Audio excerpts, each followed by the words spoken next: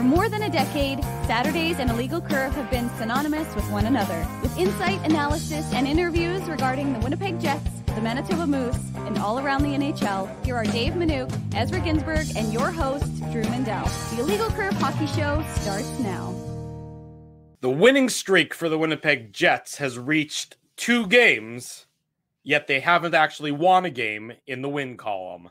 Good morning, Winnipeg. Good morning, Manitoba. For all those joining us live this morning on our YouTube channel and all of our social media platforms, we say good morning, universe, and welcome to the Illegal Curve Hockey Show. With Dave Minuk, with Ezra Ginsburg, I'm your host, Drew Mandel, here for the next couple of hours. Talk about everything to do with the Winnipeg Jets. A busy weekend in store. The Jets in South Florida to face the Panthers later tonight, which means it's a doubleheader of Illegal Curve today with the Illegal Curve Hockey Show right now. And of course, the Illegal Curve post-game show in about 12 hours time. Then we do it all again tomorrow, 36 hours from now, after the Jets and the Tampa Bay Lightning. Drew, what are you going to be doing 51 hours from now? 51 hours from now, probably sleeping. I see people wondering if I've suffered a massive head injury in the lead up to my intro, and that's totally fair. But the Winnipeg Jets, despite not playing a game since Wednesday, have 2 huge wins for them. In that, both the Arizona Coyotes and the Anaheim Ducks defeated the Jets' closest rivals, giving the Jets, in a roundabout way, significant victories. The Jets might not be able to win themselves, but as long as the guys who are right behind them keep losing, they're going to be in a playoff spot. So the Jets, I'm sure, owe a debt of gratitude to the Coyotes for defeating the Nashville Predators on Thursday night, and then last night, the Anaheim Ducks somehow defeating the Calgary Flames in Calgary, putting the Jets, giving the Jets a little bit of breathing room, not a lot. But imagine where the standings would look like today had the Predators and the Flames taken care of business. Like big 2 points. It for sure is a big 2 points. Maybe the Jets will send John Gibson because he was phenomenal last night. Maybe they'll send Gibson like an edible arrangement or something. Yeah, I was going to say, Drew, it's very easy to say, how did they win? His name is John Gibson, and I believe he passed J.S. Giguere in terms of total saves for the Ducks organization. And I often tout Connor Hellebuck is facing the most shots since he became a full-time NHLer in 15-16. Right behind him on that list are 2 players. One is Andrei Vasilevskiy, which kind of proves the whole, when everybody says the Jets defense sucks, I go, no, it just means he plays a lot, a la Andrei Vasilevskiy. And John Gibson. John Gibson is 2 or 3 on that list. So John Gibson he's an excellent goalie. He's kind of languishing in Anaheim, unfortunately for him. But they owe as he said, he was excellent. He got the Flames doubled up the Ducks in shots, but it was the Ducks who came away victorious. And so you're right. That's a big win for the Jets by virtue of their closest rivals losing. No question. And obviously, sorry, I was just going to say, Drew, you're obviously, half joking, not joking in the sense that, the Ducks did the Jets a favor here.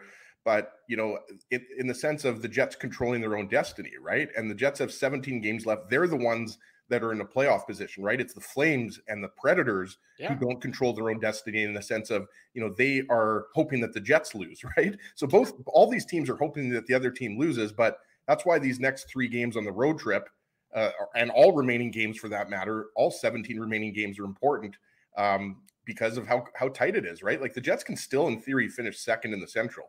I think first in the Central is completely out of reach because they're 7 or 8 points back now. 8. So I think first place, there you go. So 8 points back. I don't think a lot of people think the Jets are catching Dallas. Maybe they will, but they're probably going to have to go something like 13-4 or 12-5 to catch the Stars for first. So they can easily finish second or third in the Central, Dave. And it begins tonight against Florida. Florida beat Chicago last night, but they're in the second game of a back-to-back. And then Tampa Bay is also going to play Chicago tonight. So they're going to get the Lightning in the second game of a back-to-back. So these are winnable games coming up. Well, look, the competition level, is significant. not overwhelmingly so. It's not Boston and Carolina Tuesday, Thursday of next week. You got a Florida Panthers team that is scratching and clawing to be a playoff team. They're currently just outside of the wild card race in the conference. They were down. Sorry, Drew. They were down 2-0 yesterday, and they had to tie it up in the third period. And then Brandon Montour scored in overtime, so they almost lost last night's game. And they've won 3 in a row. Right, so they're playing decent hockey, and although they don't have games, the other teams ahead of them have games in hand. So I believe the Islanders ahead of them, and even the Senators behind them. No, the Islanders are. I thought they played more. I thought they played 2 more games than the Senators and 1 more than the Islanders. Senators and the Panthers. Just go to NHL.com and then click the standings tab, and it'll give you all the teams that are. Drew, you've never sounded so good. Thank you very much. I appreciate that. No, because your thing went a little haywire. Oh, okay. It didn't go haywire on my end, but nonetheless, look, the Jets know where they are in the standings. They know that they got a reprieve in the losses that we just touched on, the losses by Calgary, the losses by Nashville. I would think that loss to Arizona should probably put an end to Nashville, but they still do have a couple games in hand, and it's incumbent on the Jets. How many hat tricks can Tyson Barrie get, Drew? Like, come on. But we talk about the teams losing that are behind them, but it's incumbent on the Jets to find a way now. They got a bit of a reprieve, so now can you take advantage of it? You're rested. Florida played last night. Now, there's no travel involved. We know that. Florida played at home last night, and they're going to be playing at home tonight. But the Jets were sitting there. They were waiting. They're rested. They haven't played since Wednesday. They had a couple days off. They had a practice yesterday. It's incumbent now on the Jets to take the game they played, really for the last 2 games. Take the games they played against San Jose and the game they played against Minnesota and translate that into victories. Everything else is just hollow words. It's just empty, meaningless cliches. Isn't that what a legal curve is? Hollow words? Yes, but we're not getting paid millions of dollars to do it. We're getting paid thousands of dollars to do it. But the point is, Since when? Well, that's a separate issue entirely. We'll take that up with the business. Drew, we're paying Eddie some peanuts. money Stop. then. Yeah, we're giving him peanuts. Stop it. What are you doing? Sorry. That's you didn't hear that part, Ezzy. You didn't hear any of that. The point is, the Jets they need to take advantage of this now. You need points. You need wins, Drew. You absolutely need wins, and right. It starts tonight. It has right. to start tonight. And you're right. If you don't win, I mean, like ideally you want to win all 3 of these games. I think it's going to be really hard. 3 games in 4 days, especially the game against Carolina scares me even more, right? Just because of the fact that the Hurricanes are one of the best teams in the league. But, at the very least, you have to get 2 wins, I think, out of these games. Like I said, they're going to try to win all 3 of these games on the road, but you have to make up for the losses at home, and you have to take advantage of the fact that the Flames lost last night and the Predators lost last night, because if you lose tonight, then it's like that Flames loss never happened. Right, that's just it. Calgary loses a winnable game. Nashville loses a winnable game. This isn't the Jets. Look, they dominated Florida earlier in the year when everything was going well for them. They actually played. They if I recall correctly, they handled Tampa Bay relatively easily when everything was going well for them earlier in the year as well. So it's not like they haven't had success against these 2 teams. Now we know the limited success they've had against the Eastern Conference as of late and by and large this season. But that nonetheless, if you play like you played on Wednesday against the Wild with a little bit more scoring touch, good things should occur for you. And this would be an opportunity. This weekend is an opportunity to maybe start to feel good about yourself. I read with interest the quote yesterday from Blake Wheeler, who doesn't speak as often as he did when he was the captain, and that's understandable. But he said, this is courtesy of Mike McIntyre, and I think Kenny Weeb is also on the trip. He said, and here's the quote, "Great teams are forged in fire," which is, a saying where great TV show. Forged in Fire is a great TV show. Yeah, where they make swords.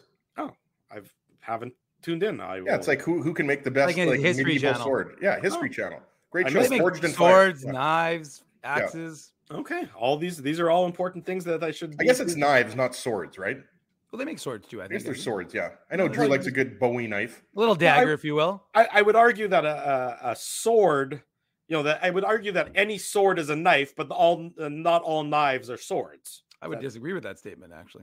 Really? Why? And if you keep going, I'm going to take a sword and lop your head off. So let's talk hockey. But so that was the quote from Blake Wheeler. So it's a great opportunity for us to stick together and deal with some adversity. Sticking together, not pointing fingers, just taking responsibility for what transpired the last little bit, Wheeler said. Obviously, when you're going through a tough stretch, you've got to walk that fine line of squeezing too hard and pushing too hard and still bringing confidence to the table. When you're playing your best hockey, you don't feel like you're forcing it or trying hard. You're just kind of able to go out and play. It's kind of a tightrope act. But I think for the veteran guys on the team, it's a matter of giving a lot of confidence and enthusiasm in the dressing room. Longest quote ever. Well, it was a couple paragraphs, certainly, but that's Blake Wheeler yesterday. He's bugging you. And I think he's hitting the right note. He's saying the right things, yeah. Which again is what you would expect. But the words themselves, of course, are meaningless until the game like the begins. old Dustin, Drew, it's like the Dustin Bufflin quote that Nicole has currently got. If we stick together as like a group, we'll be fine. Yeah, great quote, Nicole. Yeah, best of all time. It was used to play that at the end of each show, or we used to play that at some point. Yeah, at one point on TSN 1290, every show we used to play always the Foo Fighters, right? Yeah. And then to the extra, and then we always used to do it. If as long as we stick together, we'll be all right. So that's a classic Buff. No, you're right, Drew. I mean, the Panthers, we talked about it. They're fighting tooth and nail. They're going to be desperate, but they played last night. What I think is going to be interesting, I was telling Dave before we went off air, Sergei Bobrovsky got the win last night for the Panthers, but he only had to make, I think, 18 saves or 19 saves. Yeah. Alex Lyon is the backup now, but he hasn't played since the end of January because Spencer Knight is in the player assistance program. Yeah. And obviously we hope he gets better real soon. And so, maybe Bobrovsky plays tonight, but you got to think it's going to be Alex Lyon just because it's the second game of a back-to-back. So we'll see what happens. But I mean, Lyon is a veteran backup goalie, so that's a bit of a boost for the Jets. And I think, when you consider all the talk about the power play, I agree. I saw a few comments, Dom Zappia and others talking about the power play. Mm-hmm. I mean, forget, who's out there and, which unit, like they just have to start scoring goals. Good thing for them is the Panthers have a bottom 5 PK in the league. Well, that's certainly, you're absolutely right though, Ezzy. I mean, the power play can be a catalyst for this team to get going because we know how difficult it's been to score goals, Dave, but the power play itself has been just such a glaring weakness for this team. Yeah. And I know that if you just looked at the raw numbers, you'd say, okay, well, they're middle of the pack or they're probably closer to the bottom third of the league at this point in time. They're either 17 or 18 now. Yeah. So, it's been so when this team has desperately needed a goal, the power play has not been there for them. Yeah. So you wonder, and again, I'm not in love with the power play deployment and the fact that Nikolai Ehlers is still on that second power play unit. And we'll touch about that a little bit later. There was a really interesting Twitter thread talking about the Jets power play and where players are shooting from and where they're positioned. That might give some insight into that. And we'll talk about that a little bit later on in the show. But, they need good vibes early in tonight's game because I do feel, based on how they played on Monday and based on how they played on Wednesday, they're not far off. And I know they only got 1 out of 3 points or 1 out of 4 points, pardon me. But the way they played those 2 games, I don't think they're as far off as they were, say, maybe 2 weeks ago when they looked like they were being outclassed, like the game in Edmonton, for example, where they just had nothing, or that Eastern Conference Eastern Conference road trip, where the only win they got was because Hellebuck was insane. So I don't think they're that far off, at least based on their games earlier this week. But now let's see if they can translate that moving forward, Dave. Yeah, I think that's a fair assessment, Drew. And I think if you're the Jets, you overall feel good about the way you've played the last couple of games, despite the results. Now, you're no longer in a position where you have the luxury for hollow talking points, in the media availabilities and say, well, we liked our game. How many times do we hear that statement where it was like, we liked our game? It's like, well, that's all well and good, but you're no longer in a position, as we've talked about, to like your game. This is a team that has squandered, and I think that's a fair use of that word, their opportunity that they provided themselves because they won so many games in the first 30, right? When you win 20 games of your first 30, you give yourself that cushion. The standings bank is full. But when you start to use up the funds in your standings bank, you got to replenish them or you're going to be broke. And in this instance, broke means out of the playoffs. So you're now feeling good about the way things have gone of late, and look, we've credited the goaltenders of the opposition because they played excellent, right? James Reimer was fantastic in that game against the Jets. So it's not like the Jets didn't have chances. Now, I agree with you. I think the power play has really hurt them. Yeah. I mean, when you go 0 for 9 in your power play, it's a really bad. It kills your momentum and it gives the other team, a little boost when they can do it. And now the biggest thing is, and we talked about it, San Jose's power penalty kill was phenomenally aggressive. Yeah. But like the fact is the Jets were also, I would say for them, especially phenomenally slow. Yeah. And they weren't quick with their movement. And as a result, San Jose was able to get to them every single time. And the Jets, it was predictable, right? You knew where they were going. You knew where they were shooting from. And so it's like, again, and I know you're going to talk about it after, but it's just one of those things that's probably the biggest area where the Jets need to get that bounce, right? Because they also need the save. They need the save off a bad goal because that's been hurting them of late. David Rittich gives up a bad goal. That first goal, that was a goal he should have stopped. Yeah. Connor Hellebuyck, that third goal, especially the first one maybe, but the third one especially shouldn't be beating Connor Hellebuyck. And actually, if you haven't read it, frequent IC Ghost. I was going to say IC Ghost. Yeah. Sorry. A woman who cleaned our house once told me, this is like 3 years ago. As he's got women cleaning his house, somebody's doing well. Mr.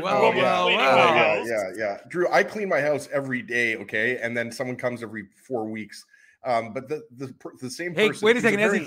Can that person come to my house and clean up after you with all the stains you've left in my main floor? Okay, guys, let's just get back to the story here. She doesn't clean our house anymore, but this is a true story. You can ask Naomi or all the people that I've told. Person who's trying to clean his house. No, they weren't fired, nothing like that. But as she was leaving, she said, "Do you know that you have 2 ghosts in your house?"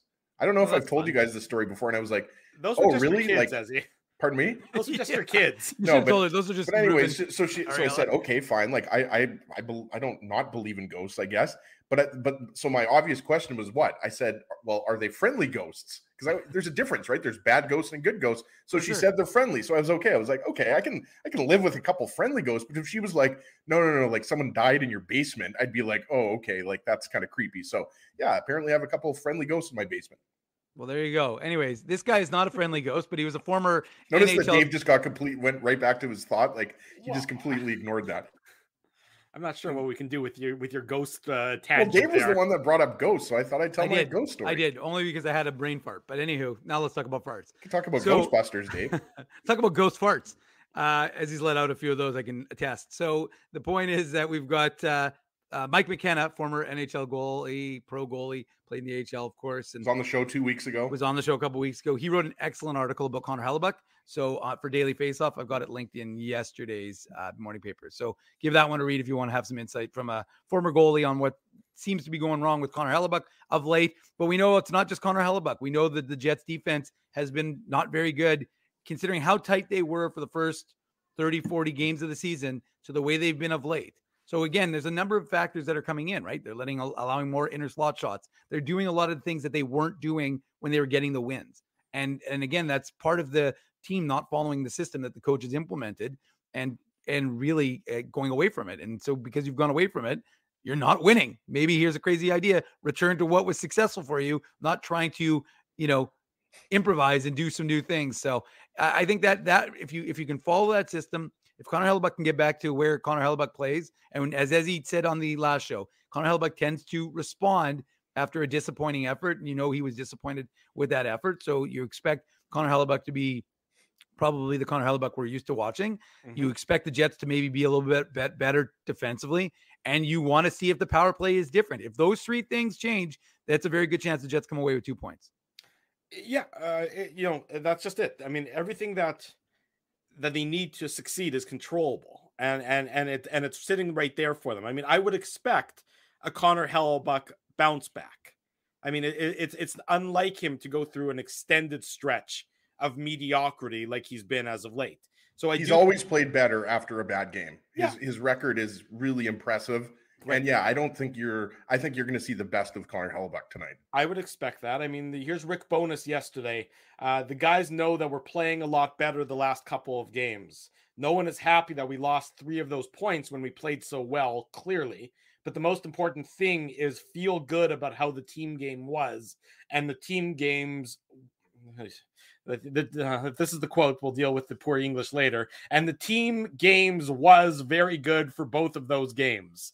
So, I think you know what he's trying to say there. Maybe got a little bit muddled in the messaging. Maybe Dave's ghost. Maybe he should download Grammarly. Well, maybe Dave's ghost infected his brain there a little bit. But whatever it might be, the Jets, they know how important this weekend is because it's absolutely crucial. A win tonight, given the losses by Calgary and by Nashville, that gives you even more buffer. It potentially could even leapfrog you past Colorado. The Avalanche aren't playing great hockey. Of course, the Avalanche have Arizona tonight. So again, Arizona would be doing. So that means the Coyotes are going to win.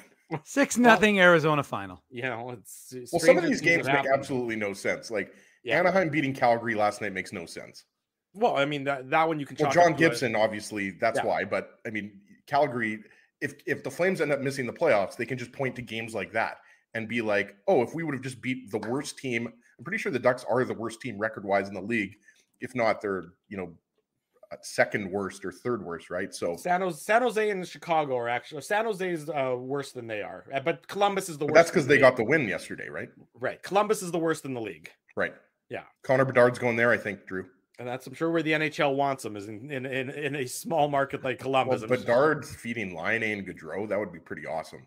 Well, it certainly would be for the Columbus fans. And I like Columbus. They deserve some good fortune smiling their way, certainly. But look, we know where we're at in the course of the season at this point. There's no reinforcements coming. There's no more trade deadline. That's beyond us. That's in the rearview mirror. Well, Cole Perfetti is going to come back eventually, but he's not coming back until the playoffs if the Jets get to the playoffs. And then what condition is he in at that point in time? So relying on Cole Perfetti, yes, he's not a used car. He's a human being. I'm aware, but relying on Cole Perfetti to all of a sudden be the catalyst that turns your season if you squeak into the playoffs is just not realistic, given that he's basically a first-year NHL player. Not basically, he is a first-year NHL player. I mean, Cole Perfetti is going to add to the depth of the roster, and he's going to give you another playmaker, and that's a great thing to have. Don't get me wrong. But to expect Cole Perfetti to all of a sudden step in maybe in the first round of the playoffs and put the team on his back is not realistic. It's what we've talked about. And we talked about it on Wednesday's post-game show. And I believe Mike McIntyre wrote it in his column this week.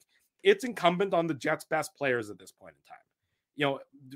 Niederreiter has come in. Look at Kyle Connor, Blake Wheeler, Mark Scheifele. I mean, it's unfortunate they don't have Pierre-Luc Dubois, but a guy like Vladislav Nemesnikov, it's a big responsibility for him centering that second line.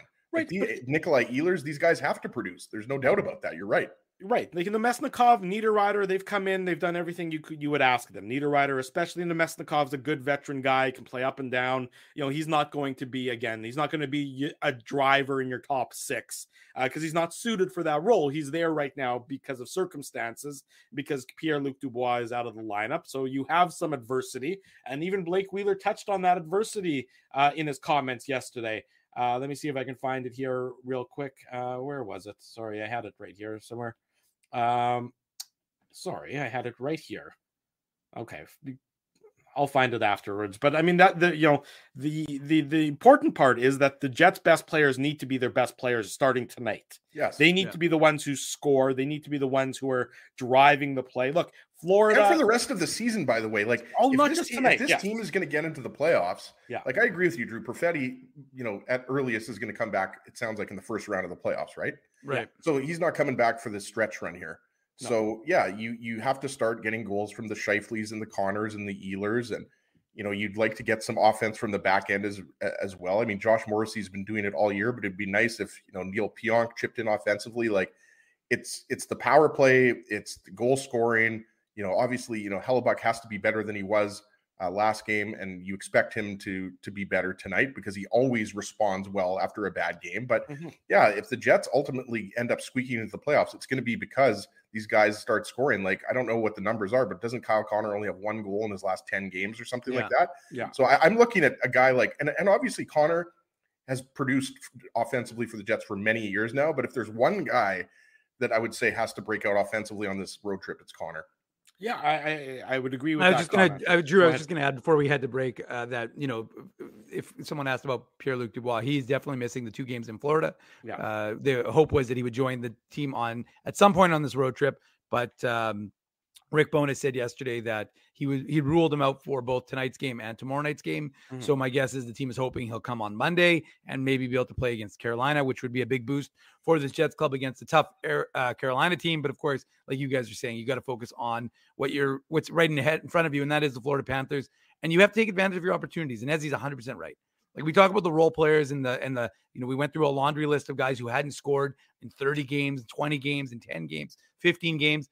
And that's all well and good. And we talk about how you need secondary scoring, but primary scoring is primarily what you need in this league. And that means that the guys who are paid the big bucks and are on the top lines and get the lion's share of minutes are the guys who have to contribute for you. So if Kyle Connor hasn't scored in 8 games and Mark Scheifele hasn't scored in 1 goal in 7 games, like that adds up, right? Or it doesn't add up, I should say. It adds up to 0. And that 0 means you don't get a lot of wins when those guys aren't producing. So it's all well and good to expect more from your role players. And I think you should. And we talk about it too much, how the Jets think still top 6, bottom 6, as opposed to top 9 and a fourth line that can hold their own and check. But right now it's a bottom 4 because the all lines aren't really producing, and that's what you need. And so look, without Pierre-Luc Dubois, you're going to have to tread water a little bit in that regard. And Nemestikov has stepped in. He's kind of tried to fill that role admirably. But at the end of the day, Mark Scheifele, Kyle Connor, Nikolai Ehlers, those are your big guns. Mm-hmm. And those are the guys who are going to have to get it done for you. Last word to Wheeler. I found the quote. We probably played our best hockey, ironically, when we weren't fully healthy in the early part of the season. It's nothing new for our team. We've been battling through it all year. And it's obviously difficult when you're losing the caliber of players that we're missing right now. But it's just a matter of guys are getting opportunities now. So the opportunity is there. Will the Jets be able to capitalize on it? Because, reminder, it's not like this Florida Panthers team is a defensive juggernaut or anything. This is a Paul Maurice coach team, which means the chances will be high and they'll be back and forth more likely tonight in terms of instead of a defensive stalwart kind of contest. Kyle Connor, sorry, I was just going to say, Connor, I forgot he scored against LA. Connor's got 1 goal in his last 8 games, no goals in his last 4 games, but he has 6 shots in his last 2 games. So I do expect Connor to light the lamp tonight, but the point is that he's not scoring at the same rate that you're expecting. So, and as he had 5 of those, he had 5 of those in the first period. Right. Yeah. Not enough for the Jets. We'll see if they can turn it around tonight against the Florida Panthers. Post-game show right around 8:45 or so tonight. Join the 3 of us back here for that. When we return after the commercial break, Jeff Hamilton of the Winnipeg Free Press for more Jets talk.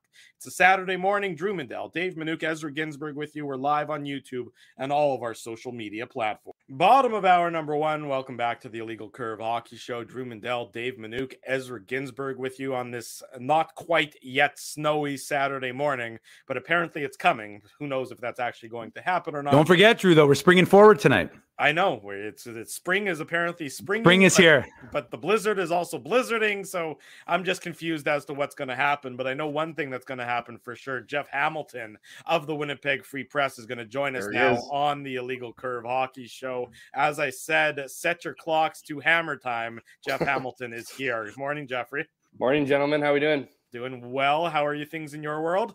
Things are good. Just I got a few days off here, but enjoying the Jets being on the road. Mike, as you guys have mentioned a couple times, Mike's handling that, and I got till Wednesday off, so I've been just doing some stuff around the house, getting ready for tax season. And do you have any ghosts? Yeah, and watching my nephew play. He's playing in provincials right now for high school hockey, and awesome. Yeah, so it's been a nice, not hockey free, but nice weekend nonetheless. Proud Uncle Jeff showing up at the games to cheer on your nephew. And they don't hit anymore, by the way. Kids don't hit anymore. It drives me absolutely bananas. I don't know what happened, man. This whole hitting's out of the game now. It's like yesterday, charged $10 for the day of watching hockey. I said I'll pay, but I want to see a hit.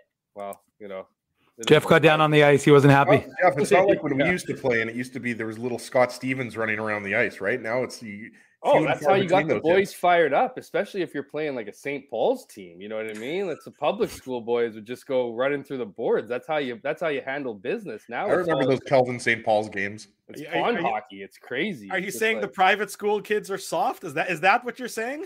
No, but it's your chance to hit them. St. Paul's was definitely not soft. They were always dominant in football. No, yeah, always a really, and still are a good team. I mean, I have my own feelings about a private school being in a public Winnipeg High School Hockey League, but we can tackle that another day.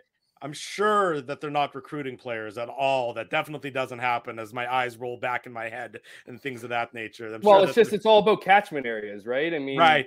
Take all the rich kids and put them across the city and then start a hockey team. And, every other school needs to, work with their own communities and whatever. It's a little bit of a imbalance, let's just say. There you go. It's that is certainly the case. Another topic for another date and Absolutely. time. Jeff, obviously a huge Jets' weekend. Fault. I see the comments. Jets' fault.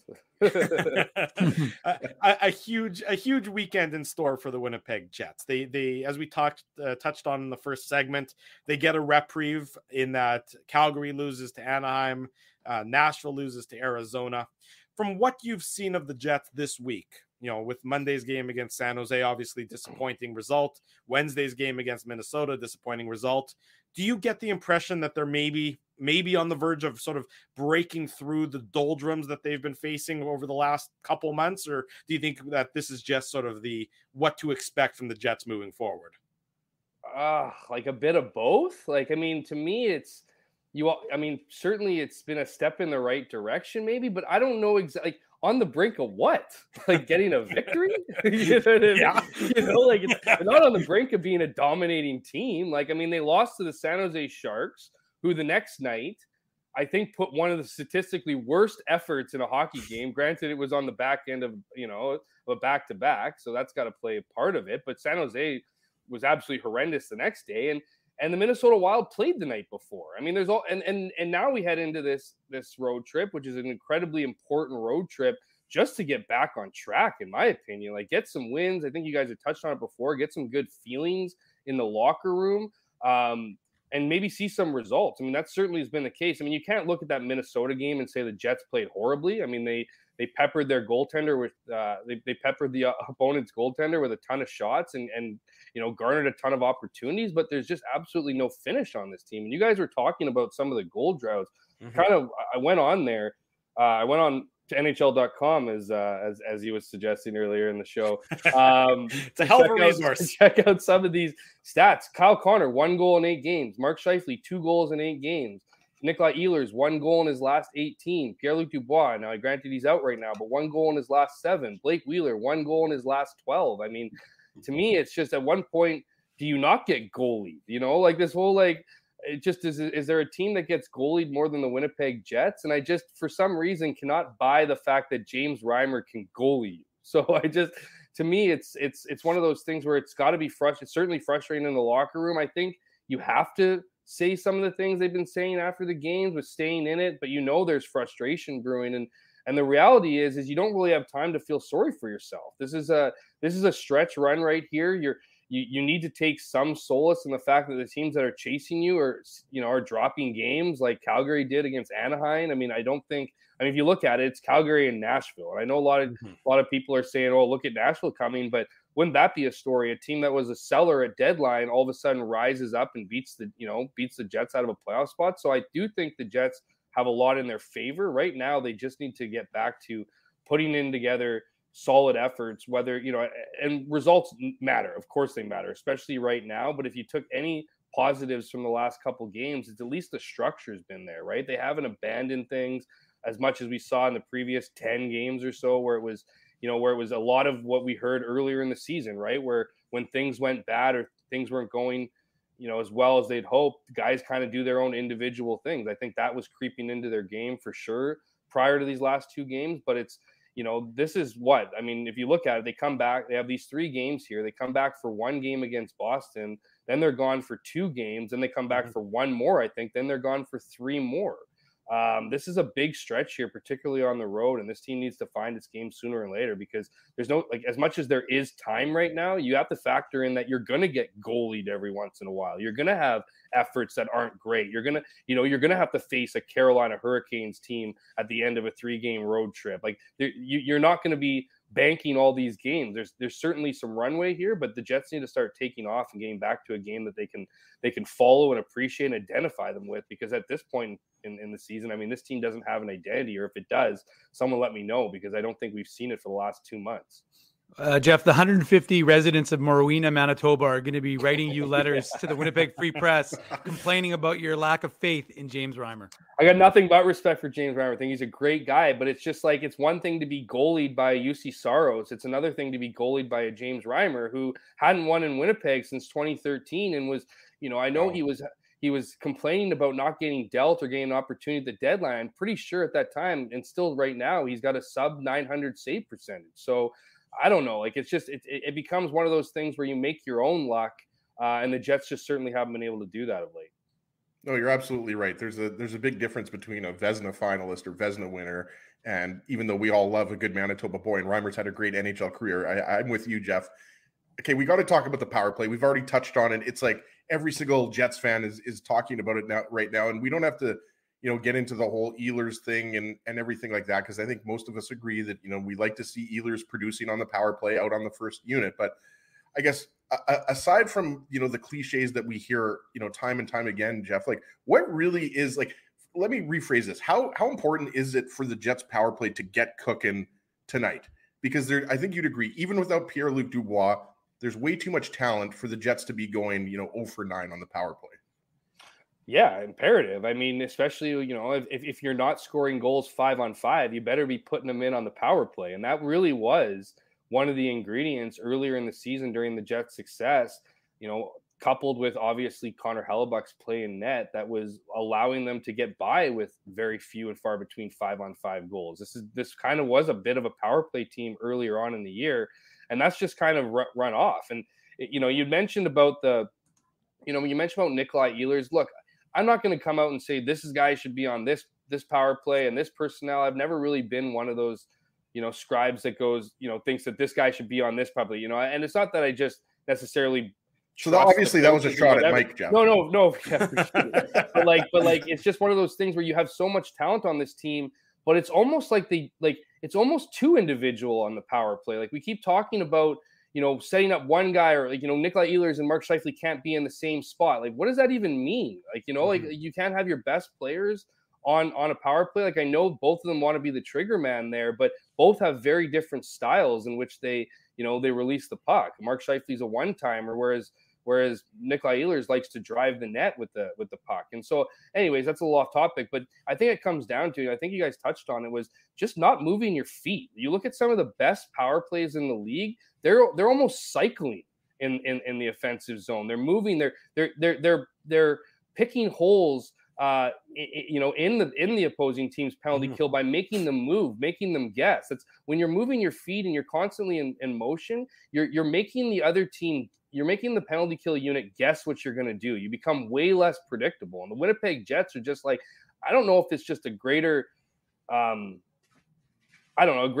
greater understanding of who this team is, but it's almost like they're waiting for things to happen. It's like it's almost like they think that they're skilled enough where they just expect something to happen. And no one's really working hard on puck battles. The puck movement is much to be desired. And then the reality is about the power play guys is you start scoring goals, you feel good about your power play. It's almost like they just, you talk about scoring in bunches. The power plays pretty much is the epitome of that, where it's like when things are riding high, you just feel invincible when you go out. Like the Oilers, right? Like the Oilers power play is the most invincible thing there is right now. Well, that's it. And so like you pop over the boards, you're feeling really good. It's almost inevitable that you're going to score. With this team, it works the opposite. And with this team, we're seeing exactly that, where the Jets, I think there's a massive lack of confidence when they pop over the boards for the power play. And it's just like, well, is this going to be the time where we break through? And it really does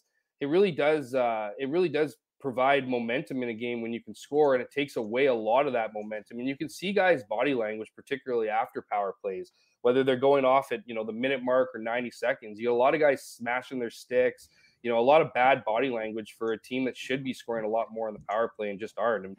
And really, when you have all the issues the Jets have right now, when you're not able to score with an extra man up, and you're going games and games without that help, it's going to be tough to win games, especially when your goaltender and Connor Hellebuck isn't really playing at the top of his game right now. Jeff Hamilton, our guest Saturday morning. You're watching the Illegal Curve Hockey Show. We're live on YouTube. We're live on all of our social media platforms. Later tonight, the Illegal Curve post-game show after the Jets and the Florida Panthers around 8:45 or so. You know, Jeff, Rick Bowness likes to talk about accountability and nobody's above the law and he's not afraid. And we saw Nate Schmidt come out of the lineup and he said that didn't come out of nowhere. He had been talking to Nate Schmidt and he understood that he needed to be better. And as a result, they pulled him out of the lineup. You wonder if he's been watching Neil Pionk's game of late, given that sort of tone. But the one I'm curious about, and I want to know your thoughts, Dylan Samberg coming into the lineup, because Dylan Samberg, by all metrics, has been fantastic for this Winnipeg Jets team. You know, almost second pairing, basically, in my estimation. And so I find it curious that Dylan Samberg is the guy who comes out, and of course Logan Stanley scores that goal, so everybody focuses on that goal that he scored, and then he also may have killed Kirill Kaprizov. Wild fans think so, at least. But the Yokozuna splash. Yeah, but you know, I'm curious. What do you think about in terms of the decision to kind of rotate the young guys when a guy like Samberg hasn't done anything to really come out to merit coming out of the lineup? All he's done is deserve to be kept in it. Well, I think you're looking at the politics of the National Hockey League in play here, guys. I think there's a certain expectation as a veteran, and you know, I think a lot of fans would look at, say, you know, Neil Pionk and be like, couldn't he sit down for a game or two or whatever? Mm-hmm. Well, when you're getting paid that much money and you're relied on, there's a ripple effect in the locker room. And I look at sitting Nate Schmidt as almost the cop out of sitting player, because you knew Nate Schmidt was going to handle it like a pro. I mean, this guy is an undrafted player. He's always enjoyed every moment he's had in the NHL. He's never taken it for granted. Mm-hmm. You knew if he was going to be sitting out, especially with, you know, as Rick Bowness mentioned, the conversations leading up to it, you know, and that it wasn't a big surprise, and that's really when things get iffy, is when the player's shocked, and if they're shocked, they haven't had those conversations. Well, Bowness has said over and over that they had those conversations. So especially when you consider that, I think you knew Nate Schmidt was going to take it on the chin. He was going to smile. He was going to cheer for his teammates and enjoy it, because he was going to get back in the lineup. Now, you know, I think it's one of those things where it sent a little bit of a message. You know, at least guys were saying the right things after the game and whatever, and it led to Nate Schmidt scoring the next game. And you know, so but to your point, your question about Dylan Samberg and rotating the younger guys out, I just think that's the hierarchy of this team right now. And unless you're willing to make a big splash and take out like a Neil Pionk, you know, or Brendan Dillon, like who else would you take out? I'd argue that every other guy outside of Nate Schmidt would have been a bit of a more shocker, maybe less so Brendan Dillon, but even then, you know, I think that would have been, you know, maybe an eyebrow raiser. Whereas, you know, with Nate Schmidt, I think it was more to do with a reminder to him that, you know, when you're playing your best game, you're playing with speed, you're joining the rush. Like when the defense were being activated on this club, Nate Schmidt was part of that group. He was often, I don't want to say first in on the forecheck, but there were several occasions where he would. And I think that kind of left his game. And so to me, it's just, you know, you could use that as maintenance at this point. I mean, you know, like I think you could sit out a Neil Pionk and don't have to say this was a message, or I'm saying this, you know, it's like we got a lot of D-men. We played a lot of hockey here, maybe just an opportunity for someone to, you know, reset or whatever. And so, but again, I just think that's the hierarchy here. Maybe there was a little bit of trying to showcase Logan Stanley before the trade deadline. As we know, you know, he requested a trade. Maybe there's a bit of an opportunity there. And really, I mean, Logan Stanley with his 2 injuries, Rick Bowness hadn't seen anything with them. You know, this is in January, right? We're now a couple months down the road here, so it's not like he hasn't been back in the lineup for some time. But it's just that's essentially what they're doing here. And Dylan Samberg, I got no issues, you know, issues about his usage, because he's going to be a big part of this team. I think when it comes to the playoffs, he's going to be in the lineup every night. I don't think they're going to, you know, it's going to be an injury based thing. I think they're going to be riding a top 6 that includes Dylan Samberg. Another guy too, Kyle Kopobianco, man. I mean, he's played well when he's been in the lineup, and you wonder, you know, for him going in for Nate Schmidt and then scoring that game, if he doesn't fall ill the next day, is that 2 games? Because that would be more of a message, in my opinion, if you sat Nate Schmidt out a couple games than just one singular. And, you know, Rick Bowness wouldn't really play his hand or wouldn't say one way or the other if he would have played, you know, Kopobianco over Schmidt had he not fallen ill. But At this point in time, I don't want to say it's a good problem because the Jets could have used upgrades on their D-men, you know, and so as well as Sandberg has played, I mean, and other, you know, other players have played. I mean, this team needed an improvement, I think, to compete in the playoffs here, and they'll have to do with what they have. So whether it's kind of, you know, swapping in and out the younger guys in the bottom six, I mean, unless you're willing to take out a Dylan DeMello who's playing top line minutes with Josh Morrissey, like I don't really know who's next in line. Jeff, you mentioned Logan Stanley and his trade request. You spoke with him this week about it, and you know, naturally, he didn't necessarily confirm or deny. Hammer's asking the hardest hitting questions, Drew. Well, I mean, that's what we expect from Jeff. Logan Stanley, for the record, Drew, was wearing an "I Love Winnipeg" T-shirt when Jeff asked him that question. Winnipeg is good. He got it from his buddy Line. Yeah. Exactly. What was your sort of, you know, in talking with him, what was your impression of the conversation? Look, you know what? I think it's when you hear those kind of reports or those rumors, you immediately think that they hate Winnipeg, that this is not, you know, they want out. This is, you know, it's interesting how quickly requesting a trade turns into demanding a trade. And I don't think that was the case with Logan Stanley. I think Logan Stanley is a former first round pick. And I mean, there's certainly a lot of fans who took that news and was just like, oh, that's what it's going to take to get rid of him, because a lot of people are clearly low on Logan Stanley. He hasn't panned out as the first round draft pick that, you know, many people maybe imagined he would be. And, you know, his height gets tossed in there. He's 6'7", but he's a lousy D-man. Well, he scored a goal, you know, when he got back into the lineup and certainly helped in that game. But I took it more as opportunity. This is a business. And if you're like, I think it's very, very evident at this point that he is the 7th or 8th defenseman on this team. I mean,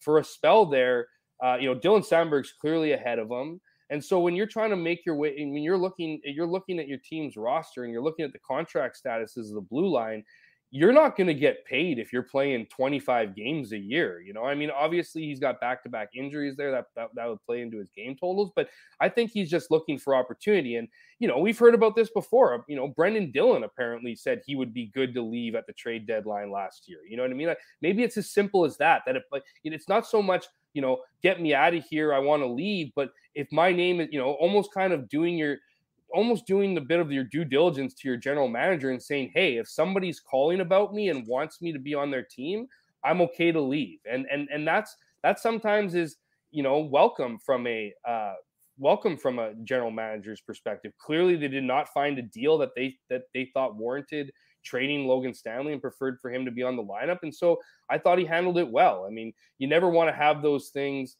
you know, be made public because people, you know, you need to address them and be asked about it. And so we asked him about it and then asked him to kind of, you know, clear up some of the gray area here. Right. And whether you believe him or not, I'd believe him when he says he likes Winnipeg, that the organization's been good to him and his family. I mean, I can point to several examples. They sent him home early over Christmas. He got to spend a bunch of time at home a couple weeks early. That was he really appreciated that from the team. I mean, the team's worked with him through his rehab. So I think, again, I think it just points to less about a player being unhappy. I mean, clearly he's unhappy with his circumstance from a playing perspective, but I don't think he's unhappy here in Winnipeg with the team, with the coaching staff, with the guys. It's just if you're looking at your own individual situation and looking down the road and trying to sign a contract for as much money as possible, you need to play. And, you know, in Logan Stanley's case, for how young he is, that might be more valuable on a team that's kind of making its, you know, going through a rebuild where he can log consistent ice time rather than a team that's on the premises of making the playoffs and is clearly, you know, not in the top 6 for the team's plans. I think you make some really good points, Hammer, because there's a big difference between Stanley's name, you know, being discussed by Chevy in a possible trade, because the Andy Strickland tweet was, I'm hearing that Logan Stanley has requested a trade, right? So as you know, I mean, that you have to take that at face value, right? First off, that's not confirmed. It's possible that, you know, Stanley through his agent did request a trade. I have no idea. He's obviously, as you mentioned, he's not going to tell us. Yes. Oh, there's no doubt. There's no right? doubt he requested a trade. There's no doubt. Right. I mean, there's no doubt. But the point is that he responded well to it, right? Like he scored a goal. So and he's saying the right things and he's handling it well. So I admire that about Stanley, and we'll see if he gets traded in the offseason. We know he's not going to be traded before the playoffs, right? So I wanted to ask you about Morgan Barron because, you know, I got to give Dave credit. Like, he's been a fan of Barron's game since they acquired him. from the Rangers, and he obviously had the big game, the 2-point game against the Oilers. But he struggled, right? Like, I don't know how many games it was. I think it was like 11 or 12 games before that with no goals. But I guess how important is it for a guy like that to produce on this upcoming 3-game road trip and for the remaining 17 games of the season? Because I continuously watch Barron, and he's great on the PK, and he's a good defensive forward. But ask Dave, I keep saying, like, he seems like a guy who's getting so close to breaking out offensively. Oh, big time. I mean, how many grade A opportunities do you have to get and not score? I mean, this guy is doing his best James Wright impression right now, where he's getting a lot of opportunities in and around the crease and not putting the puck in. Morgan Barron has that offensive upside. I think that was, you know, when he came over in the trade last year, a lot of the talk was, okay, this guy, you know, he plays a hard game, right? He plays that 200-foot game. He's the kind of player that appreciates every moment in the NHL and knows it can be taken away from him at any point, right? And he needs to continue to make a name for himself. He always had that offensive upside, but no one really knew knew how, you know, how offensively gifted he was or how productive he could be at this level. I think you have to take some promise in the fact that he's generating such quality opportunities. Him and Adam Lowry, have both been on the receiving end of some grade A opportunities, but you got to finish. I mean, I think that really is the difference in a lot of cases of being a bottom 6 versus a top 6 forward. And, Morgan Barron's had a lot of opportunity here. Especially with injuries, he's been given that opportunity on that third line, and we've seen guys like Brandon Tanev and Andrew Kopp. We've seen them blossom in that role and grow. So it'll be interesting to see what he can do with that.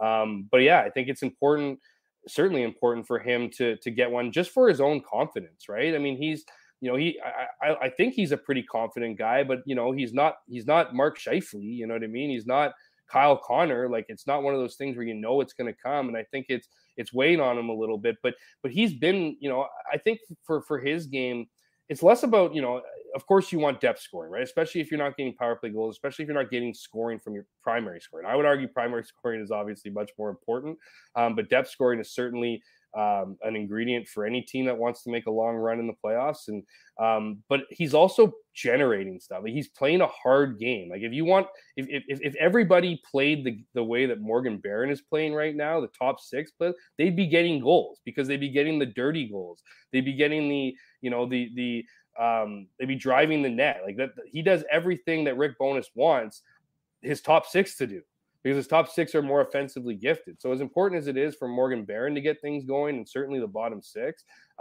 I think a lot of guys could take something from Morgan Barron's game and his 200-foot responsibilities out there. And again, if everyone played like that, I think this team would be in a pretty good fight. And really, I think a guy like Morgan Barron epitomized earlier on in the season when there were a bunch of injuries, when they were carving out wins. I think you had a bunch of guys playing like that. And then when all this talent comes onto play, it's like these guys look up and down the bench and be like, who's going to do it? No one's looking, at taking over a game. It's like, where do we get this help? And anyway, it's a little off topic for Morgan Barron, but I certainly think it's coming for him. We'll just see if it does. And Jeff, I thought Blake Wheeler's comments yesterday in Florida to Mike and Kenny were curious, right? Talking about how the Jets were having more success when they had, quote, this is not a quote from him, but lesser players essentially, and played probably a more grittier game. But Jeff, I want to get to the idea of Kevin Cheveldayoff and his sort of role stewarding this organization, because we're not that removed from the trade deadline just 8 days ago and the kind of trade deadline presser that he held, which was a bit of a acrimonious affair at times with the Jets GM. And I thought, Darren Dreger, I don't know if you saw his comments on Overdrive a couple days ago, but he talked what pandering was going on in that one. Well, the point is, but where is he getting those comments? I mean, we know where those comments are coming from, right? Those comments are coming directly from the Jets Brain Trust. And so the reality is, I just thought, like I said, I don't know if you saw them, but it was just, he talked about the state of the organization and what's going to happen with Dubois and Scheifele and Hellebuck and how this team is going to be constructed over the next few years. Do you think that Kevin Cheveldayoff is likely to remain in this role, given the fact that he's already had 12 years and these are major decisions coming for this Jets club? And obviously, it's hard for me to ask you that question, given we don't know how this season is going to end. But if it continues to progress the way it has, or maybe regress, it's an interesting and great question. My guess is no. I just don't know how you look. I mean, this was it took what, 12 years to build this, you build around this core. This is doubling down on this core. You know, we know how involved Mark Chipman is with this team and decision making. And while I don't have, you know, this is just my belief and my thoughts, is like, I think he got a bit of a muzzle this trade deadline. I think they realized that, look, we're not going all in on this group. This isn't a good enough group to win. Let's just see what they can do, and see how far they can go. If they can get a playoff game or two, the revenue is super important. We want, you know, the Jets certainly want to get the whiteout parties going, but I don't know I don't know how you can be on the same line, you know, that they used to be on. Like, I don't think they're as aligned as they might have been. You know, and what would give you the confidence of a rebuild with Kevin Cheveldayoff? You know, like if you were to sell off all these, unless, you know, you probably, I mean, this is going to be a massive summer. So do you give Cheveldayoff the keys to trade and negotiate and get rid of this core and bring in players on the fly? Because that's the only way I see it. Look, he's under contract for a couple more years. They might leave it in his hands to do a retool, to do a quick retool on the fly. Like, if they can get players for a Mark Scheifele or a Pierre-Luc Dubois or a Connor Hellebuyck, and they can somehow tread water, if you will, and then maybe, you know, grow and become that bubble team, playoff team again, maybe open this window up a little bit more. Maybe he sticks around, but I don't know how you give a guy who's been in the GM chair for 12 years a whole rebuild. And you know, there's lots of things here. I mean, we talk, you know, I mean, Elliot Friedman said that Kevin Cheveldayoff's job is one of the toughest, if not the toughest job in the National Hockey League. And while I'm sure it's tough, find someone who can do it then. You know what I mean? I think that's the issue here. Is I wonder, whether it's, so how is this team going to be built, right? It's draft and develop. I mean, that this team, probably more than any other team in the National Hockey League, needs to have its picks, needs to have players come up and hit. You know, we've seen some trades in the past, but you know, how great of a trade partner is Kevin Cheveldayoff, right? I mean, he doesn't like to lose trades. And I wonder, you know, what his reputation is in the league for, you know, dealing with you know, or making trades with teams. You see a lot of teams, a lot of GMs make deals with each other, you know, over time. And we just don't see that with Kevin Cheveldayoff. So what has he done? I mean, that really is the question here, right? Is what has he done to, you know, put trust, you know, in the fan base or in the, you know, in the Jets leadership to suggest that he's going to be able to get this club out of it. And, you know, I mean, to me, it's unless they can kind of hit lightning in a bottle here and do something special in this playoffs. I mean, you have to think if his days aren't numbered, then his seat is certainly hot. But at the same time, here's the other thing, guys. We know how loyal this organization is. So maybe he is untouchable. I mean, you had Mark Chipman, who was emotional, you know, when Paul Maurice quit. You know, like, Paul Maurice wasn't going anywhere. Maybe he would have been, you know, let go or whatever, or left the team in the offseason prior to this year. But we know how loyal this organization to a fault.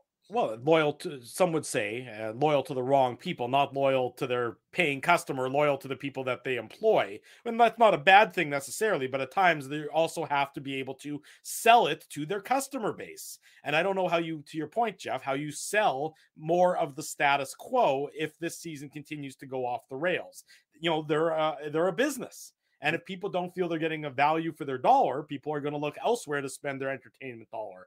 And that is, I think, something that True North continues to take for granted. Maybe less so than they did 2 or 3 years ago, but certainly something that they, for the first decade that they were back in Winnipeg, took for granted, that people would never say boo, tickety boo about their product and everything else. I don't see that necessarily as the case anymore. And people demand results. And well, I was going to say, it's a results-based business. Yeah, of course. And so if you look at how long you've been a GM for this team, you have one notable playoff run. It was in 2018, and you got bounced in 5 games to an expansion club in the Western Conference Final. It was a great, exciting run, but what else you have to show for yourself? I mean, Nothing. There was a preliminary round that you got bounced from. Yeah, you were able to sweep Edmonton in that first series in the Canadian division, then you made lose you no money. Yeah, exactly. So it's at what point? I mean, again, I don't know how you justify all those things considered, how you justify, because a rebuild's going to take years. Right. So that's kind of where I fall on this, is that if it's a rebuild, I can't see it being Kevin Cheveldayoff's job to do it. It just give him like 15, 16 years in this organization. If it's a retool, he might play out the rest of his contract. Well, and just last word before we'll let you get on your day, Jeff.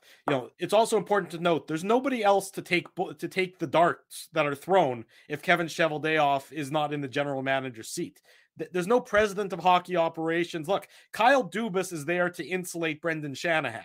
He takes the darts, as the general manager of the Leafs, where Shanahan's the president of hockey operations. There's no president of hockey operations in Winnipeg. And, and that's something that, do they need another layer between ownership and the general manager? I would argue that they probably do at this point, because that's sort of the unspoken comment, is just how involved Mark Chipman actually is in a lot of the decision-making on this team.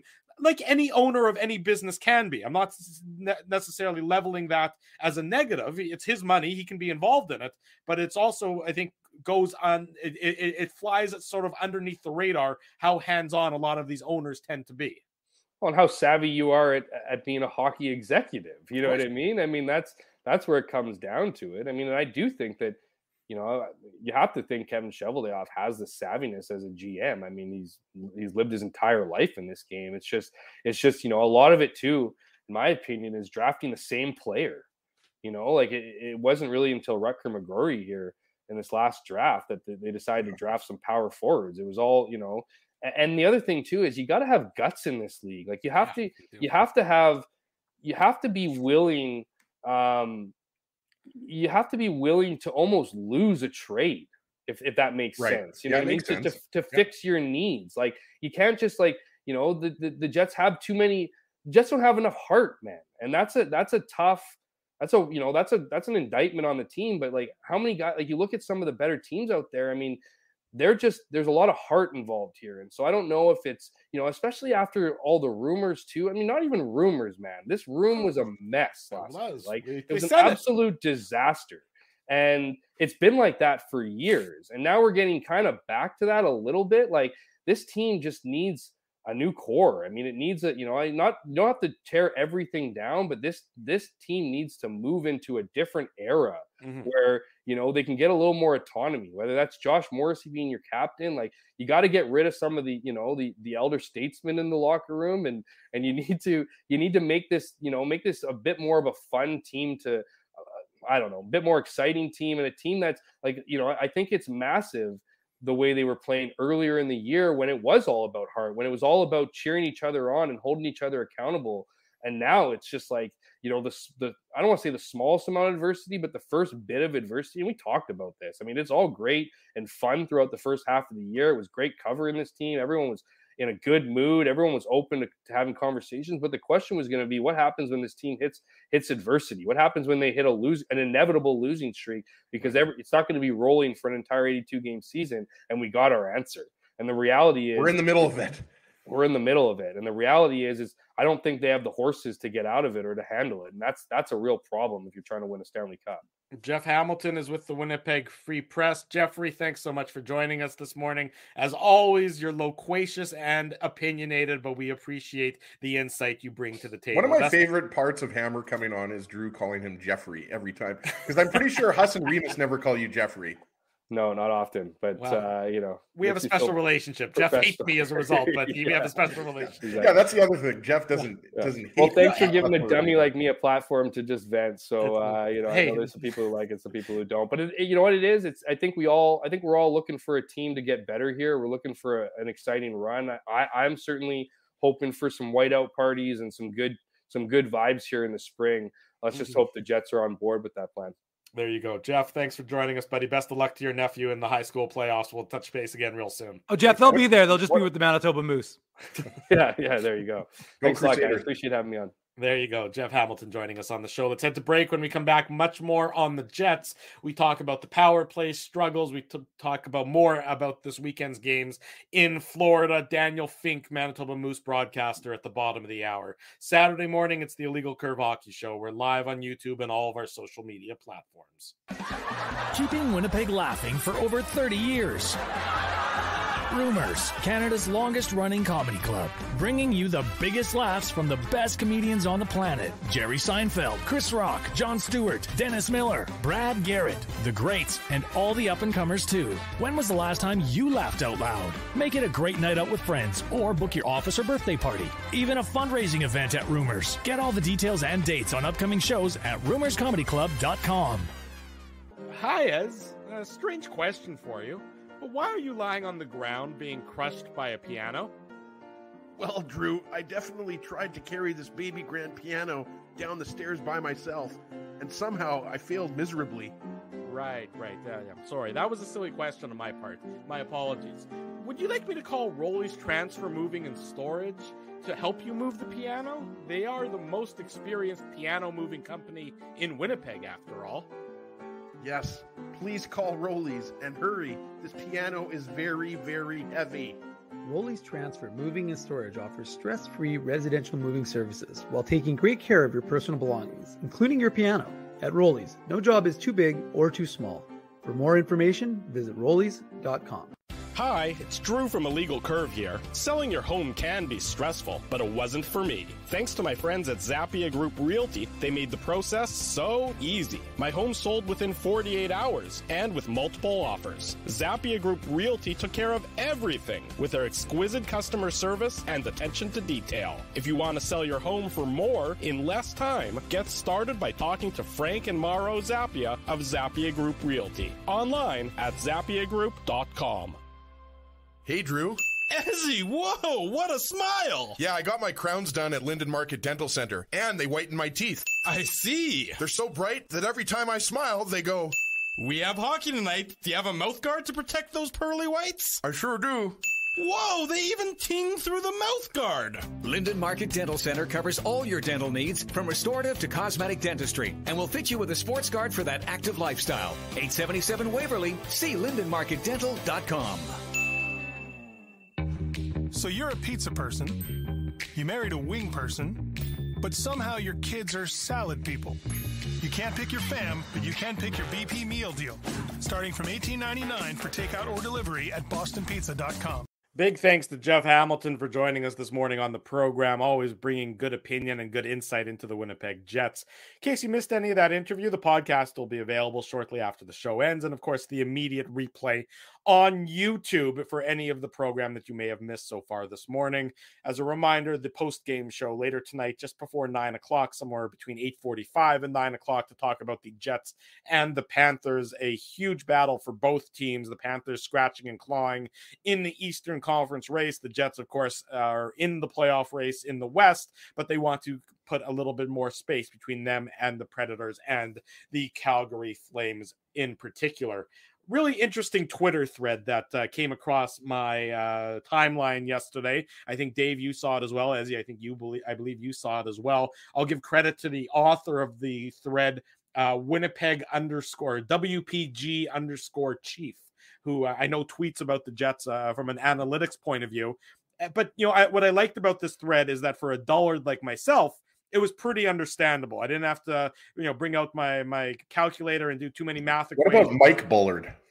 The old comedian? Mm-hmm. I'm not sure where he's gone. I'm not sure if he's still with us or not, but you can Google You that. said dullard, so I just thought of Mike Bullard. No, that's... Didn't he have a show like late night on CBC or something? I thought Comedy Network, maybe something like that. He had a... I know, Drew, you're in the comedy business, so that's why I gave you the Mike Bullard shout out. It's a good reference, and certainly, I remember the name, and I understood the reference, so that's going back in the way back machine there, Ezzy, to bring it up on air. So good job on your part. But my point is, what was interesting about this thread is it really visualizes and shows how the Jets power play is not operating in an optimal fashion, in the sense that the shots that the Jets are generating are coming from worse angles, which, hockey by and large can be considered a game of angles. If you're shooting from a worse angle, your odds that your shot is going to go in is less so than if you're shooting from a better angle. I don't think you need to be a math genius to figure that out.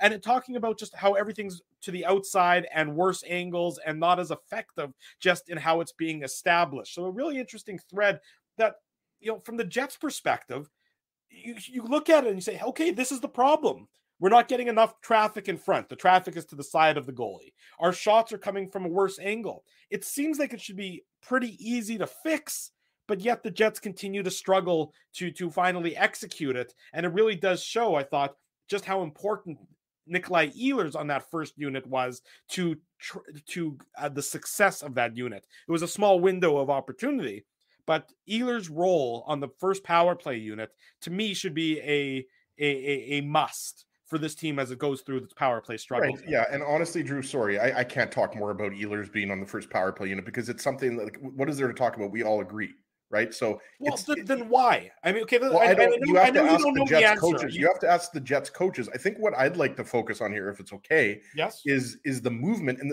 Ehlers is just one guy on the power play. So yes, Ehlers can score goals on the power play, but I think what you're saying is like it's the strategy on the power play. There's no doubt that the Jets power play has been struggling. It's been stagnant. And I think, when you look at, who has been brought in, and I think this is important because Pierre-Luc Dubois is a guy who usually plays, in front of the net in that slot area, trying to tip pucks, whether it's, Josh Morrissey shooting the puck or whether it's Kyle Connor, right? So Nino Niederreiter is going to be a huge part of this power play. And I think what you're talking about is simplifying it. And there's no doubt, guys, that, the puck movement's got to be better. You've got to see more movement. And Nikolai Ehlers is a guy that likes to cycle and uses speed and stick handling. But you got to have more of a net front presence. And I think Nino Niederreiter has brought that, but it's not just Niederreiter. It's Scheifele. You got to stop with the pretty passing, the cross seam passing, and, the perimeter play. Everybody's got to go to the net who is supposed to go to the net. So yes, Drew, the reason why I'm saying Ehlers is because we're going how many years, guys? It's tough for me to, again, talk about, how Ehlers needs an increased role.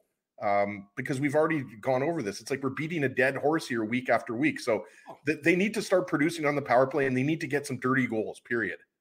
Dave, we talked the power play. I mean, obviously it struggled on Monday, it struggled on Wednesday, but it wasn't even able to really set up. I mean, and I know I understand Ezzy's perspective that, we ad nauseum about Ehlers and his usage and everything else, but it just seems like when you're struggling to do the basics and you never change up what you're trying to do, no wonder you continue to struggle. It just seems like the Jets are trying to pound a round peg into a square hole here when there's a solution, or at least another option that seems like historically in small sample sizes, it leads to success. And yet they seem to, for whatever reason, refuse to do so. Actually, what they're trying to do is pound a round puck into a square net. But yeah, I mean, I think that applies. More of a rectangle, actually. Well, thanks, Ez, for ruining that one for me. But regardless, I think you're right. I think, I thought that was an interesting thread, and that's why we talked about it. And I think that it shows, or it illustrates, like you said, it's pretty plain, the English and the mathematics, and you look at the numbers and you look at where guys are when they're shooting, and you look at guys this is your business. This is what you're supposed to do in the NHL. And you have, this is Brad Lauer's role. And I understand Brad Lauer is laid up right now, or he was, I should say. He was back for that Edmonton game in Edmonton. He's been back on the bench, but he's not back on the ice, which is why Eric Dubois remains up with the Winnipeg Jets. He's currently on coaching IR from the Moose, but he's up with or on recall, I should say, not on IR. He's not injured, IR. But he's been coaching recall with the Jets. He remains. I don't know. I think he's probably happy to be in Del Boca Vista. The Moose are in Iowa right now, so I'm not so certain how. We'll ask Daniel in a little bit how that weather is treating him.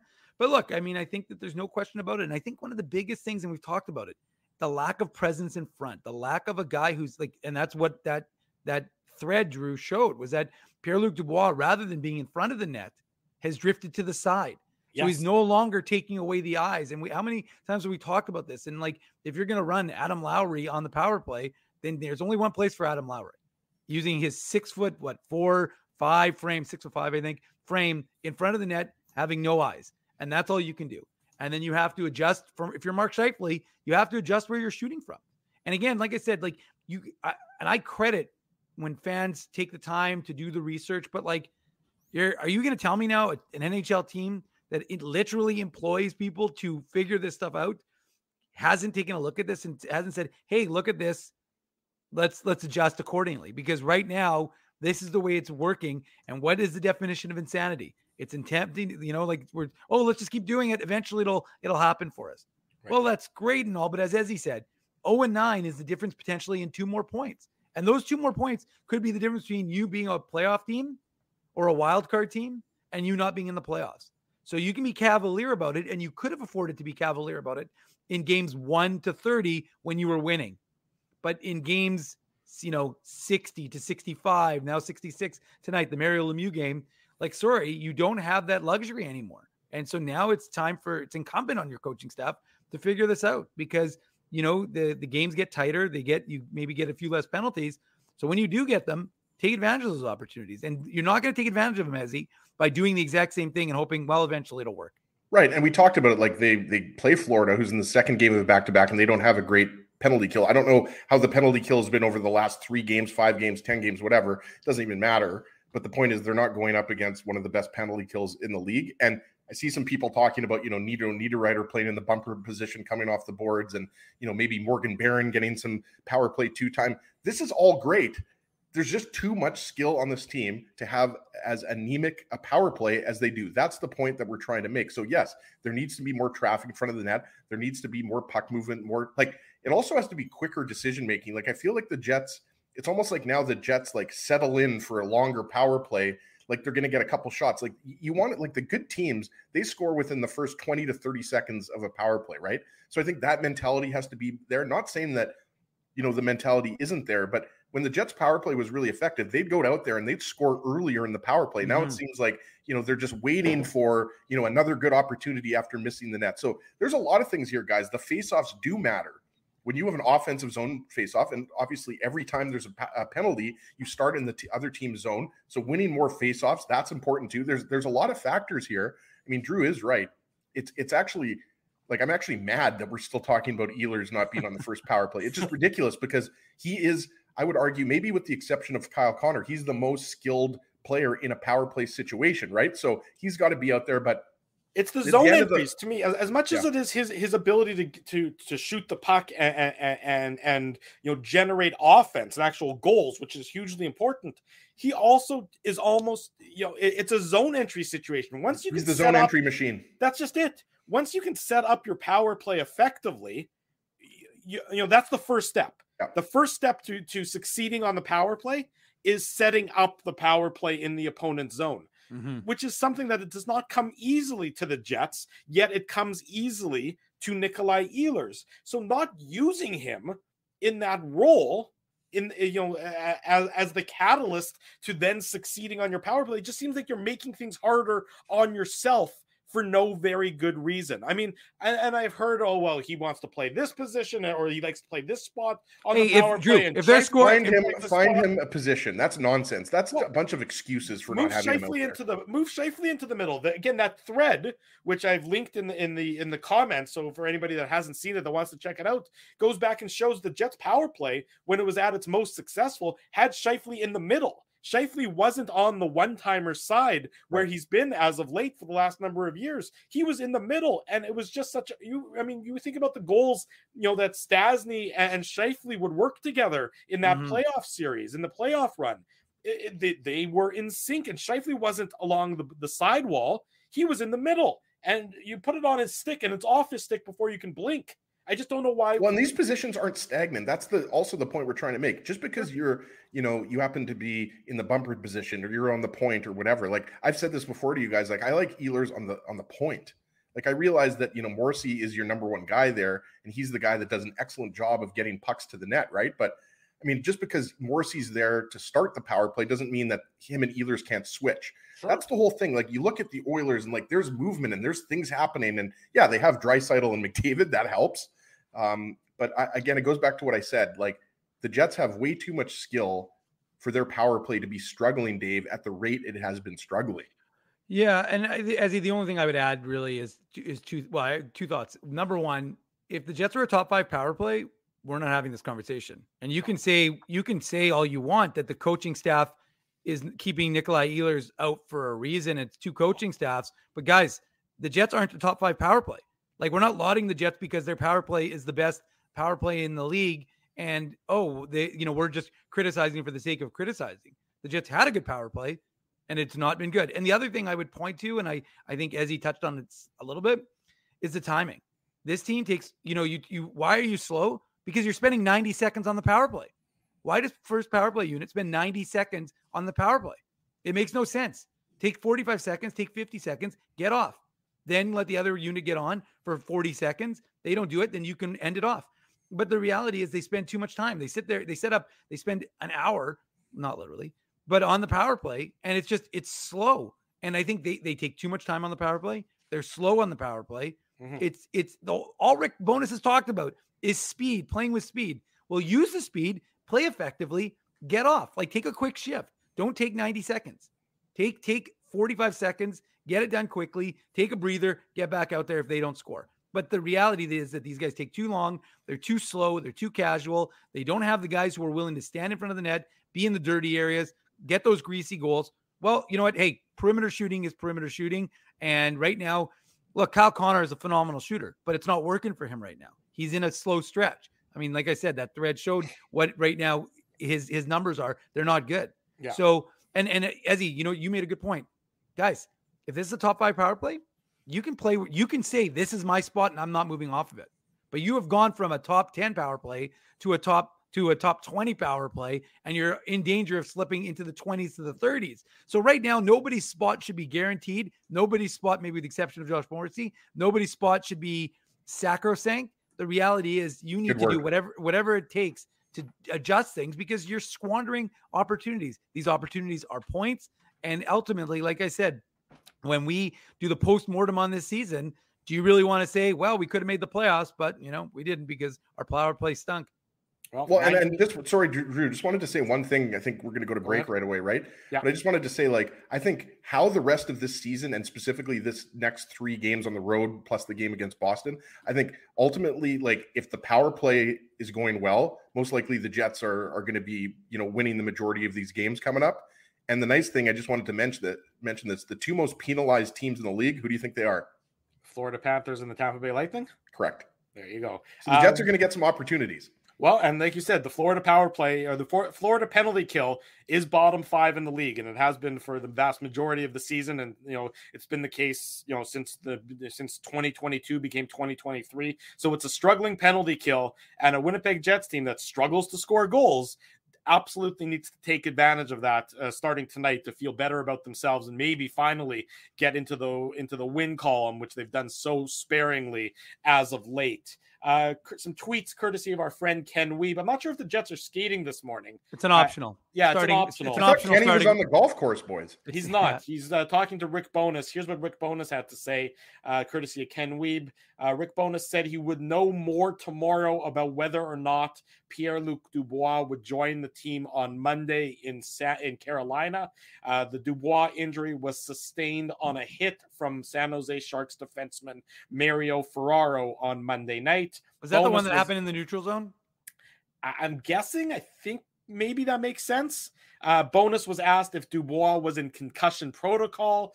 He would not say. He would only say it's an upper body injury at this time. So why can't you just say whether or not he's in concussion protocol? I'm not ridiculous. sure why you have to keep that a secret. And also, if they're going to find out tomorrow if he can join them on Monday, you would have to assume that means does he clear concussion protocol in order to join the team in Carolina on Monday? That makes me think that he is in concussion protocol. Of course, it tells me that he's in concussion protocol. Otherwise, my T-shirt that says my player is in concussion protocol is generating a lot of questions. Drew, your T-shirt says Betway. Yeah, I was going to say it's Betway, Drew, not Winnipeg is good. I'd like to thank and it's actually not a T-shirt; it's a sweater. It is a sweatshirt. It's a crew neck. I'd like to thank our friends at Betway. If you ever need anybody who is an expert on betting the SEC men's college basketball quarterfinals and MAC football, I'm your guy. I went 4 for 4 in my parlay last week. Go Kentucky.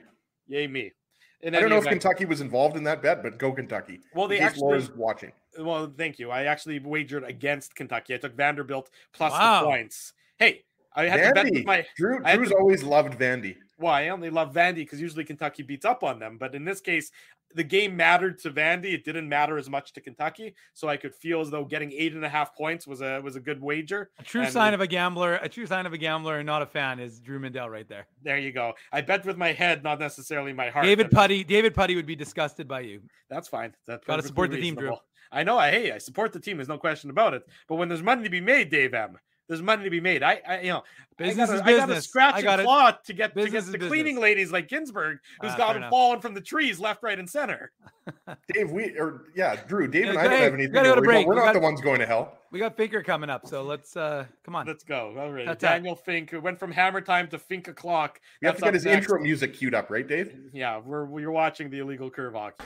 Saturday morning, welcome back to the Illegal Curve Hockey Show. Drew Mindell, Dave Minuk, Ezra Ginsburg. We are pleased to head to Des Moines, Iowa, where the voice of the Manitoba Moose, Daniel Fink, joins us to talk about the Moose as they're on their road trip playing against the Iowa Wild later tonight. Daniel, good morning. How are you? Doing swell. Just wearing is this a t-shirt too, or...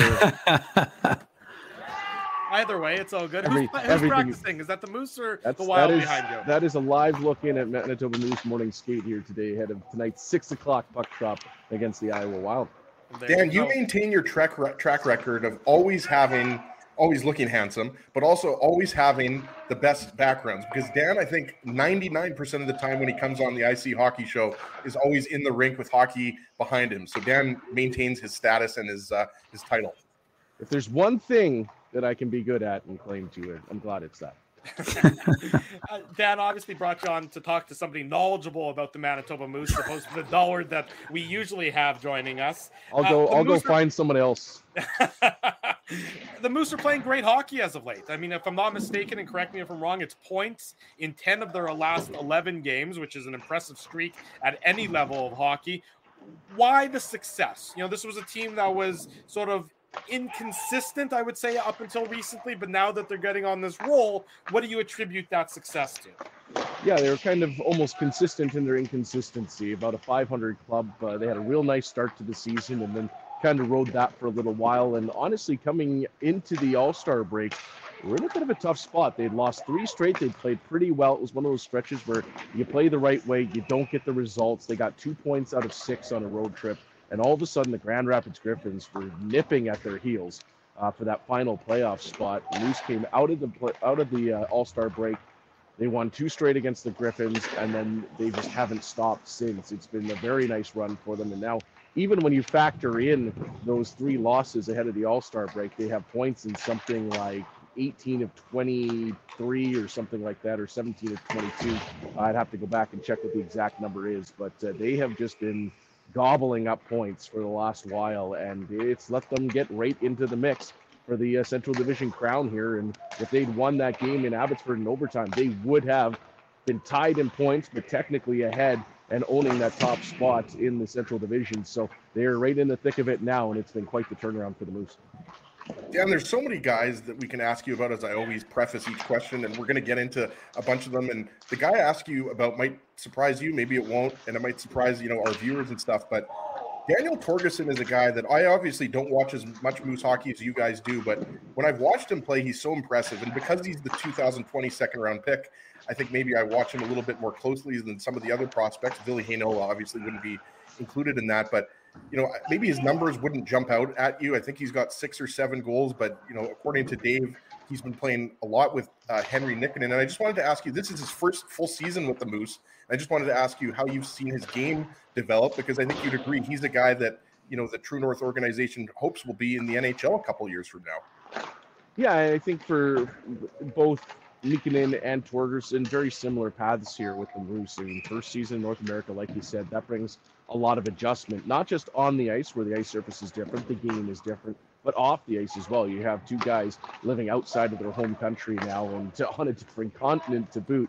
That's a big adjustment. And when you're moving into pro hockey, there's so much going on, or moving into North American pro hockey, it can be a lot. And we've seen them establish the building blocks. I think I've brought that up, kind of building a foundation for yourself and building throughout a season a couple times on this show. And that's exactly what those two have done. And I think the Moose are starting to reap the rewards of that. And the second half of the season is always interesting in the American Hockey League because in some ways similar to junior, maybe not quite as marked as it can be, young players start to find their way in the league. And it can go a couple of different ways with players maybe getting a little tired because they haven't been through a schedule as grueling as the AHL before, or they start finding their way in the league, they start establishing themselves, and now that they've built out that foundation, they can start to put new layers to their game. And as a result, we're starting to see that, I think, with both Meekinen and Torgerson. And you know what, like you said, those numbers aren't exactly eye-popping, but they are increasing. And that's what you want to see, is that rate of production starting to increase as the season goes on. And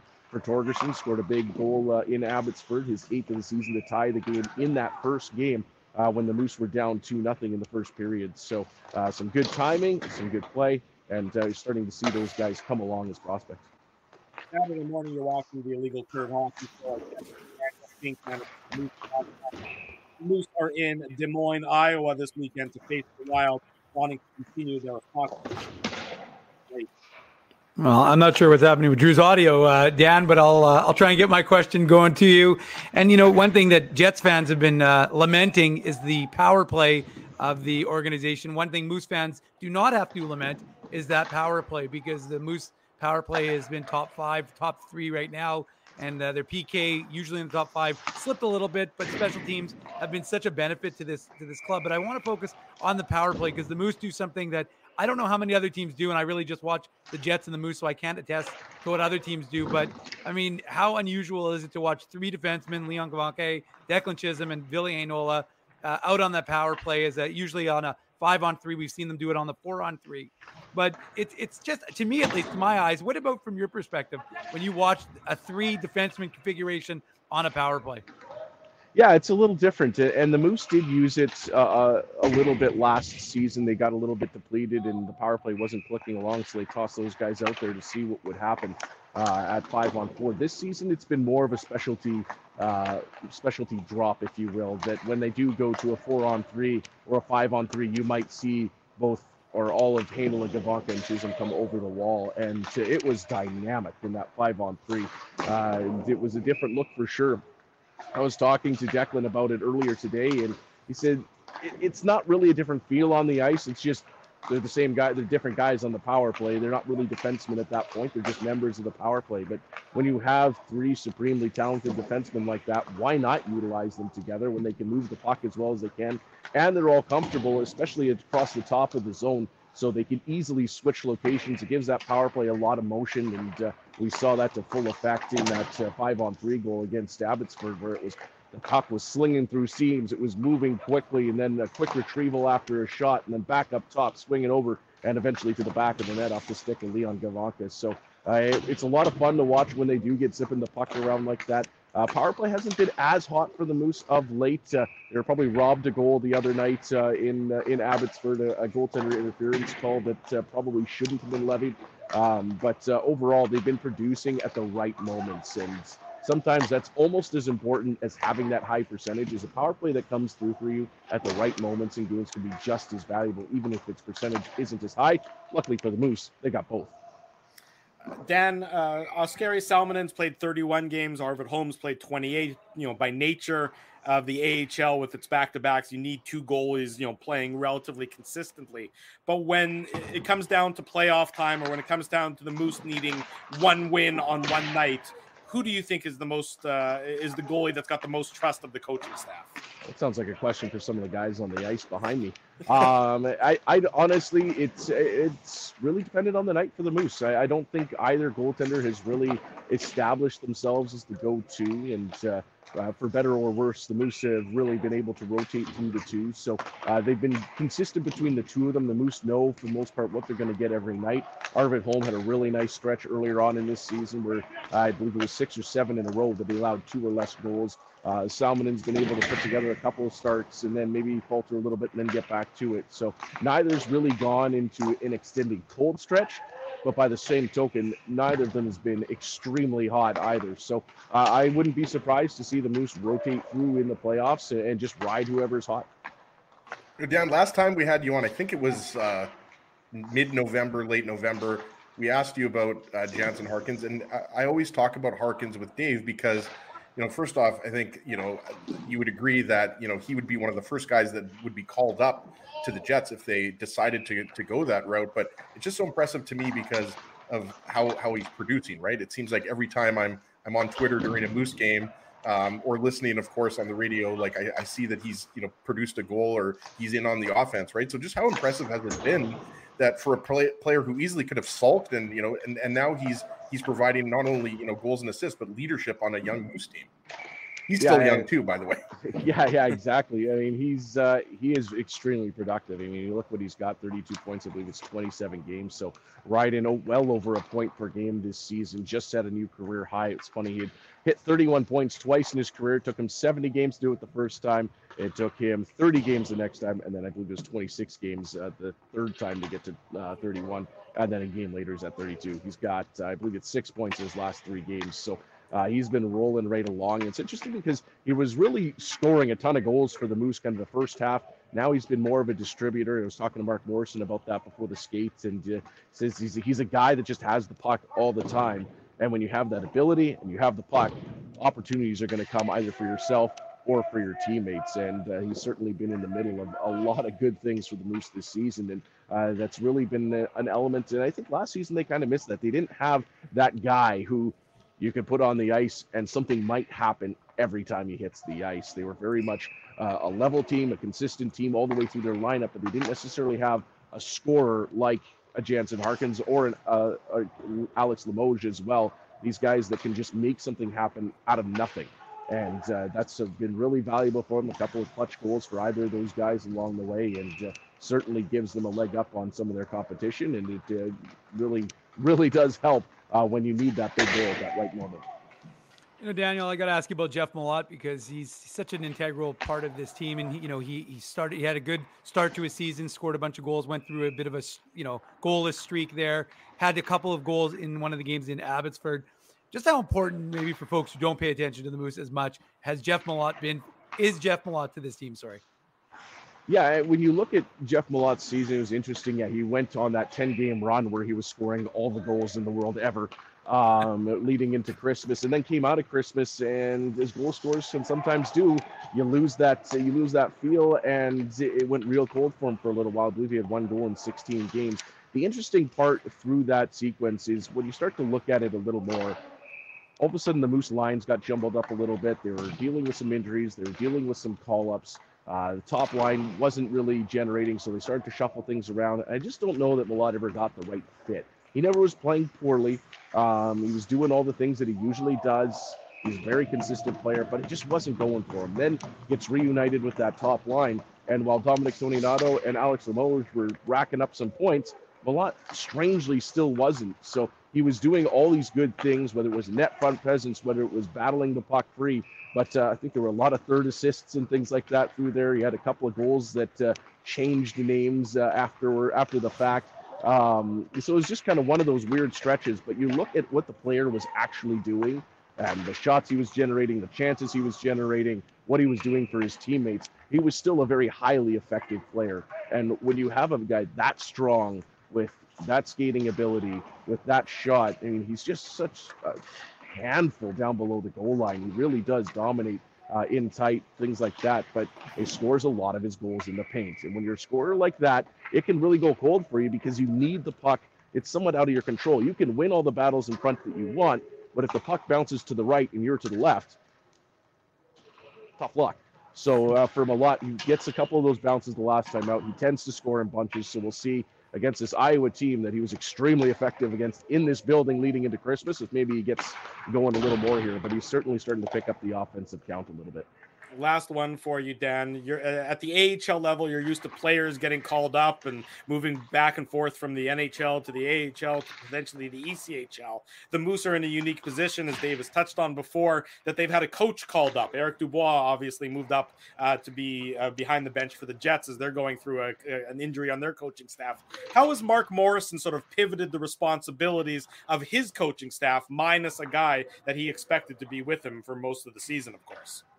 It's kind of interesting. It's the second straight season that the Moose have had a coach called up. Marty Johnson went up for a few games last season, and obviously that audition went well for him now with the Winnipeg Jets. But yeah, this has been a long stay for Eric Dubois with the Jets. I got to talk to him last week, and he's really enjoying the opportunity. He's definitely keeping tabs on everything Moose. He was at one of the games, just poked his head in, I think, after a couple of meetings to keep tabs on the team. But you know what? It's a great opportunity for Eric, and I hope he's still enjoying himself with the big club. And for the Moose, I mean, they've kind of made their way through it. Drew McIntyre, the developmental goaltending coach, spent some time down on the bench, and then he had to leave to go handle some of his scouting duties and things like that. And now he's back with the team here in Iowa, so I'm guessing he will slide down to the bench again. And that's been an interesting experience for McIntyre. He's never been on the bench in a pro setting. Obviously, relatively recently retired from his playing career. He's done some coaching at minor hockey levels and things like that. But he's really relishing the experience of being on the bench with the Moose. It gives him a different perspective. Usually he's up in the press box, gets to see his goaltenders at work from a different angle, gets to talk with some of the players about more systems-related things, which as a goaltender isn't necessarily his strong suit, so he's working to build on that. And so it's been a good opportunity for multiple people in the organization, despite of course wanting Brad Lauer to be back to exactly what he was doing with the Jets and having everybody in their regular roles. But just like for the players, when things go awry, it breeds opportunity. Although Daniel, it's not quite true, because I did say Mark Morrison jokingly said when we asked what it was like having Drew McIntyre on the bench with him, he goes, "I'll prefer Eric," and then he walked away with a smile. And then right after that, all the Moose did was went on a winning streak and didn't lose a game again in regulation for some time. So I haven't had a chance to ask Mark if he wants to revisit those comments. But I just quickly, before, I know Drew said last question, but I'm going to sneak one in here under the wire. No, you're done. I'm gone. That's it. Yeah. His contract is up. This is going to cost you extra, Dave. All right. I'll have to ask an extra good question in my post game the next time the Moose are back, which won't be for a while. But I just wanted to ask you about, you're with the team a lot, and I wanted to ask about the feeling, because you're now in that playoff push and you're within striking distance of first place, like you just touched on. How much is it within the room right now, the feeling of the excitement? Because we all remember what the Canadian division was like. These guys played their hearts out. They had nothing to play their hearts out for. Losing the carrot of the playoffs is such a significant thing. That team was exceptional in that they kept playing even though it didn't matter. From this team's perspective, a young team you've touched on when you were on our show, one of the youngest teams in the AHL, how much excitement is there right now as the playoff focus? The AHL comes out with their bracket to show how your points away from clinching. We know the Wranglers of Calgary clinched yet last night. They were the first team to clinch a playoff spot. So how much excitement is there in the room with this team, knowing this is their group and this is the team that they're going to use to fight for a playoff spot? Well, I know in our office, when the first email came in with the AHL playoff primer that Jason Shamovich and his staff do an incredible job with, by the way, when that hit our inboxes, there was a big cheer, because it meant it's time. This is the push for the playoffs. And you know what?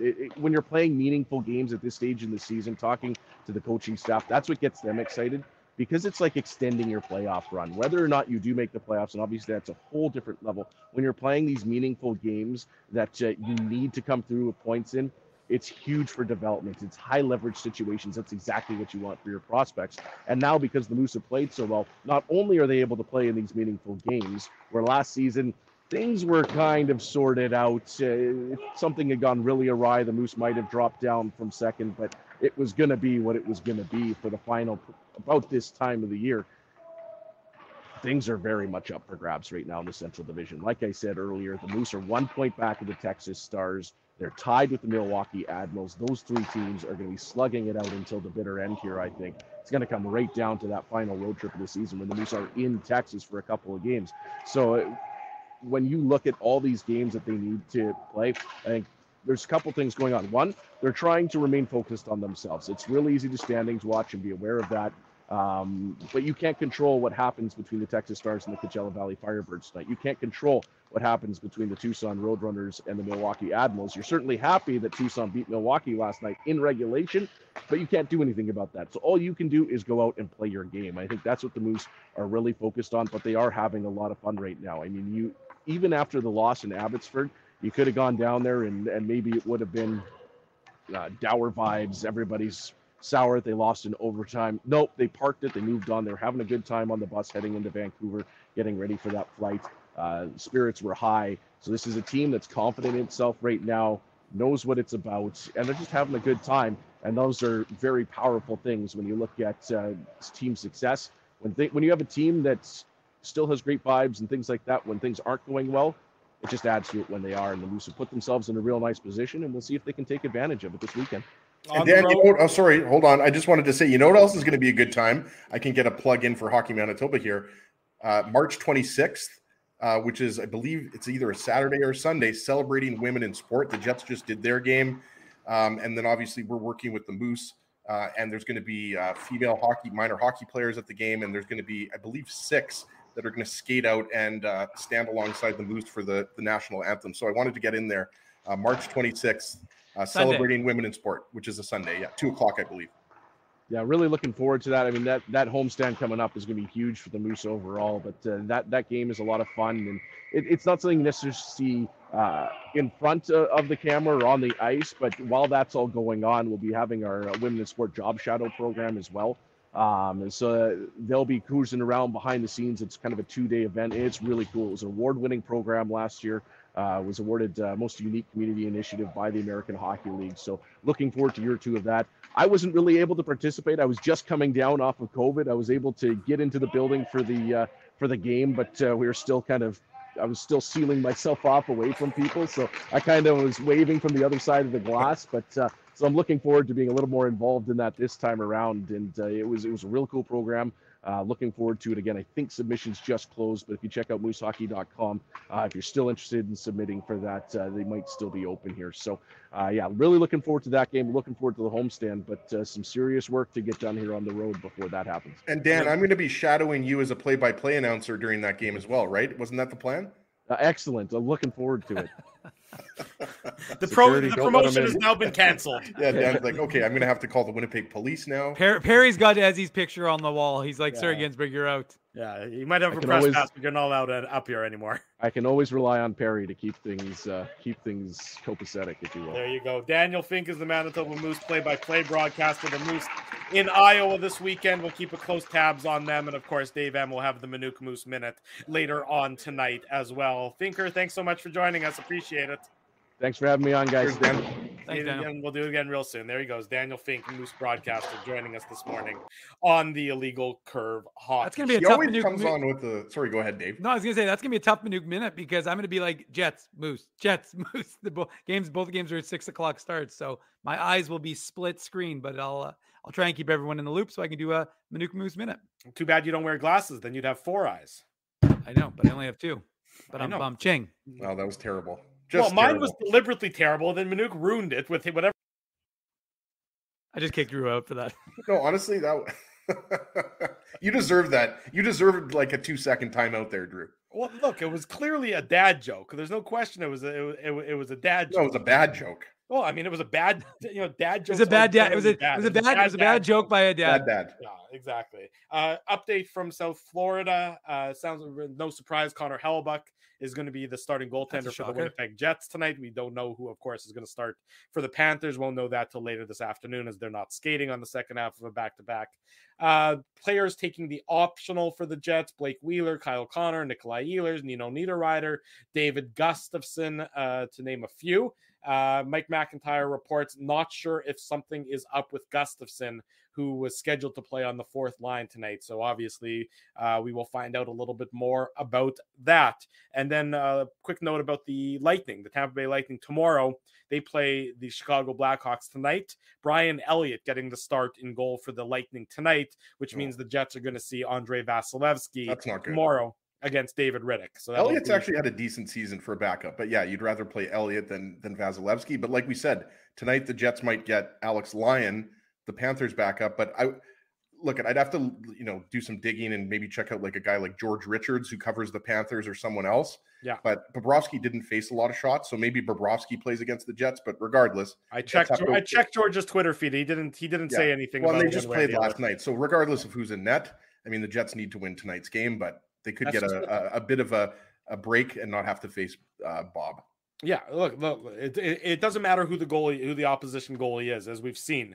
Marc-Andre Fleury, Hall of Famer, stoned the Jets on Wednesday. James Reimer, solid veteran. Obviously, towards the end of his career, not going to make the Hall of Fame at any point in time. He stoned the Jets on Monday. The Jets. Jack Campbell stoned the Jets last weekend. Oh, oops, no, he let in 7 goals. The Jets need to find a way to get goals. It's that simple. Drew, you should clarify though. I mean, there's a good chance that James Reimer makes the Manitoba Hockey Hall of Fame. So you said he's not going to make the Hall of Fame. He'll definitely make the Manitoba Hockey. That's what I'm saying. So Drew should be careful careful what he says. Hall of Fame is what I did mean. So yes, right. thank you for clarifying. And Drew's in the Glendale Hall of Fame for tennis.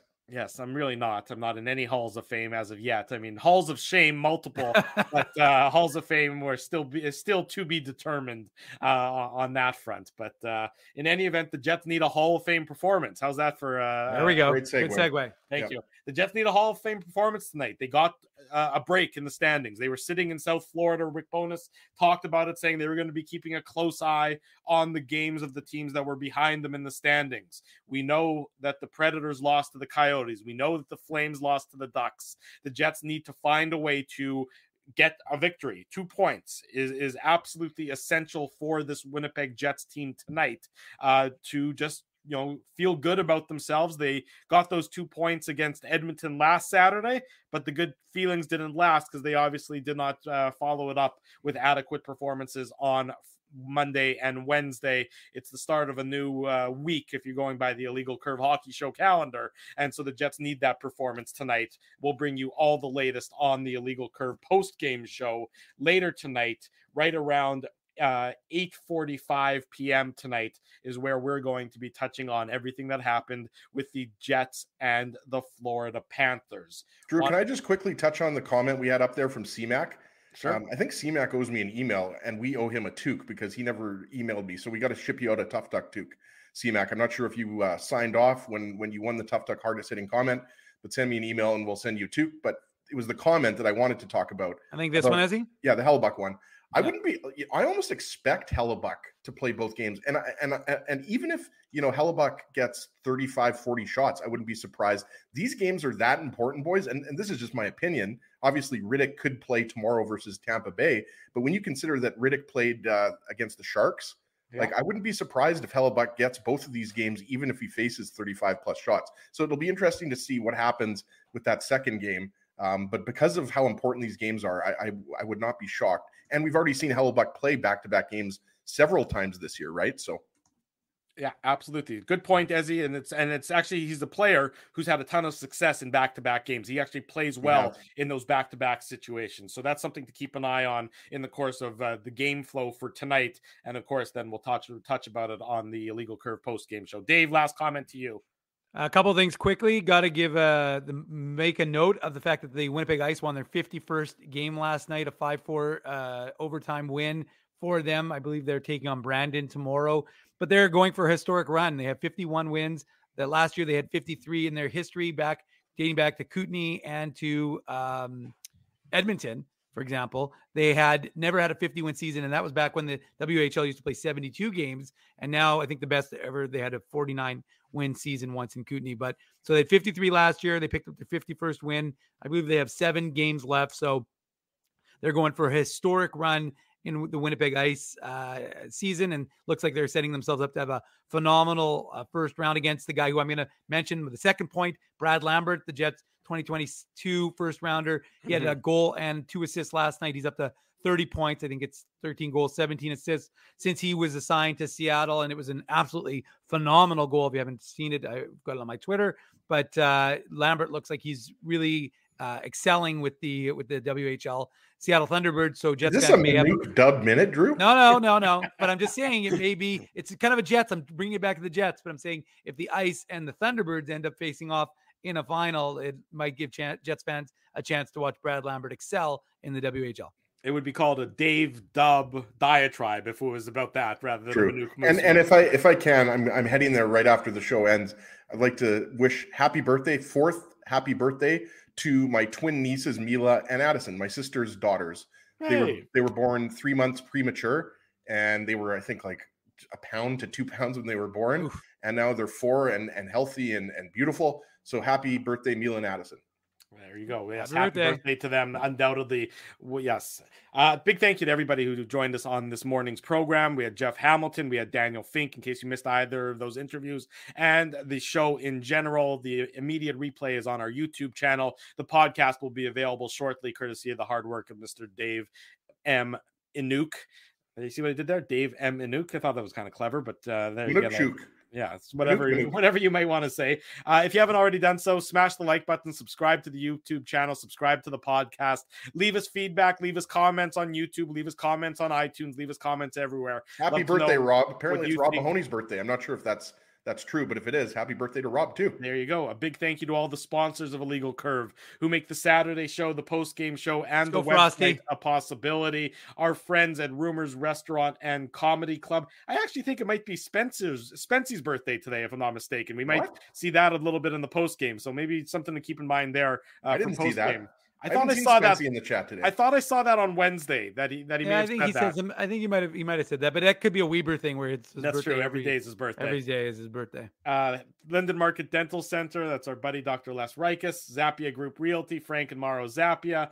Betway. Tough Duck. Boston Pizza. Seagram's. Rolly's Transfer. Grid Park and the Keg. Support these fine businesses because of their continued support of Illegal Curve Hockey. We'll see everyone later tonight around 8:45 for the post-game show. The three of us will be back to talk about everything to do with the Jets and the Panthers. Until then, have a great Saturday, everybody. If it's Saturday, it's the Illegal Curve Hockey Show live on YouTube and all of our social media platforms. Thanks for listening to this broadcast from Illegal Curve Hockey. For more great Illegal Curve content, subscribe to the Illegal Curve YouTube channel, follow at Illegal Curve on Twitter, Facebook, and Instagram, and visit your online home for hockey in Winnipeg, illegalcurve.com.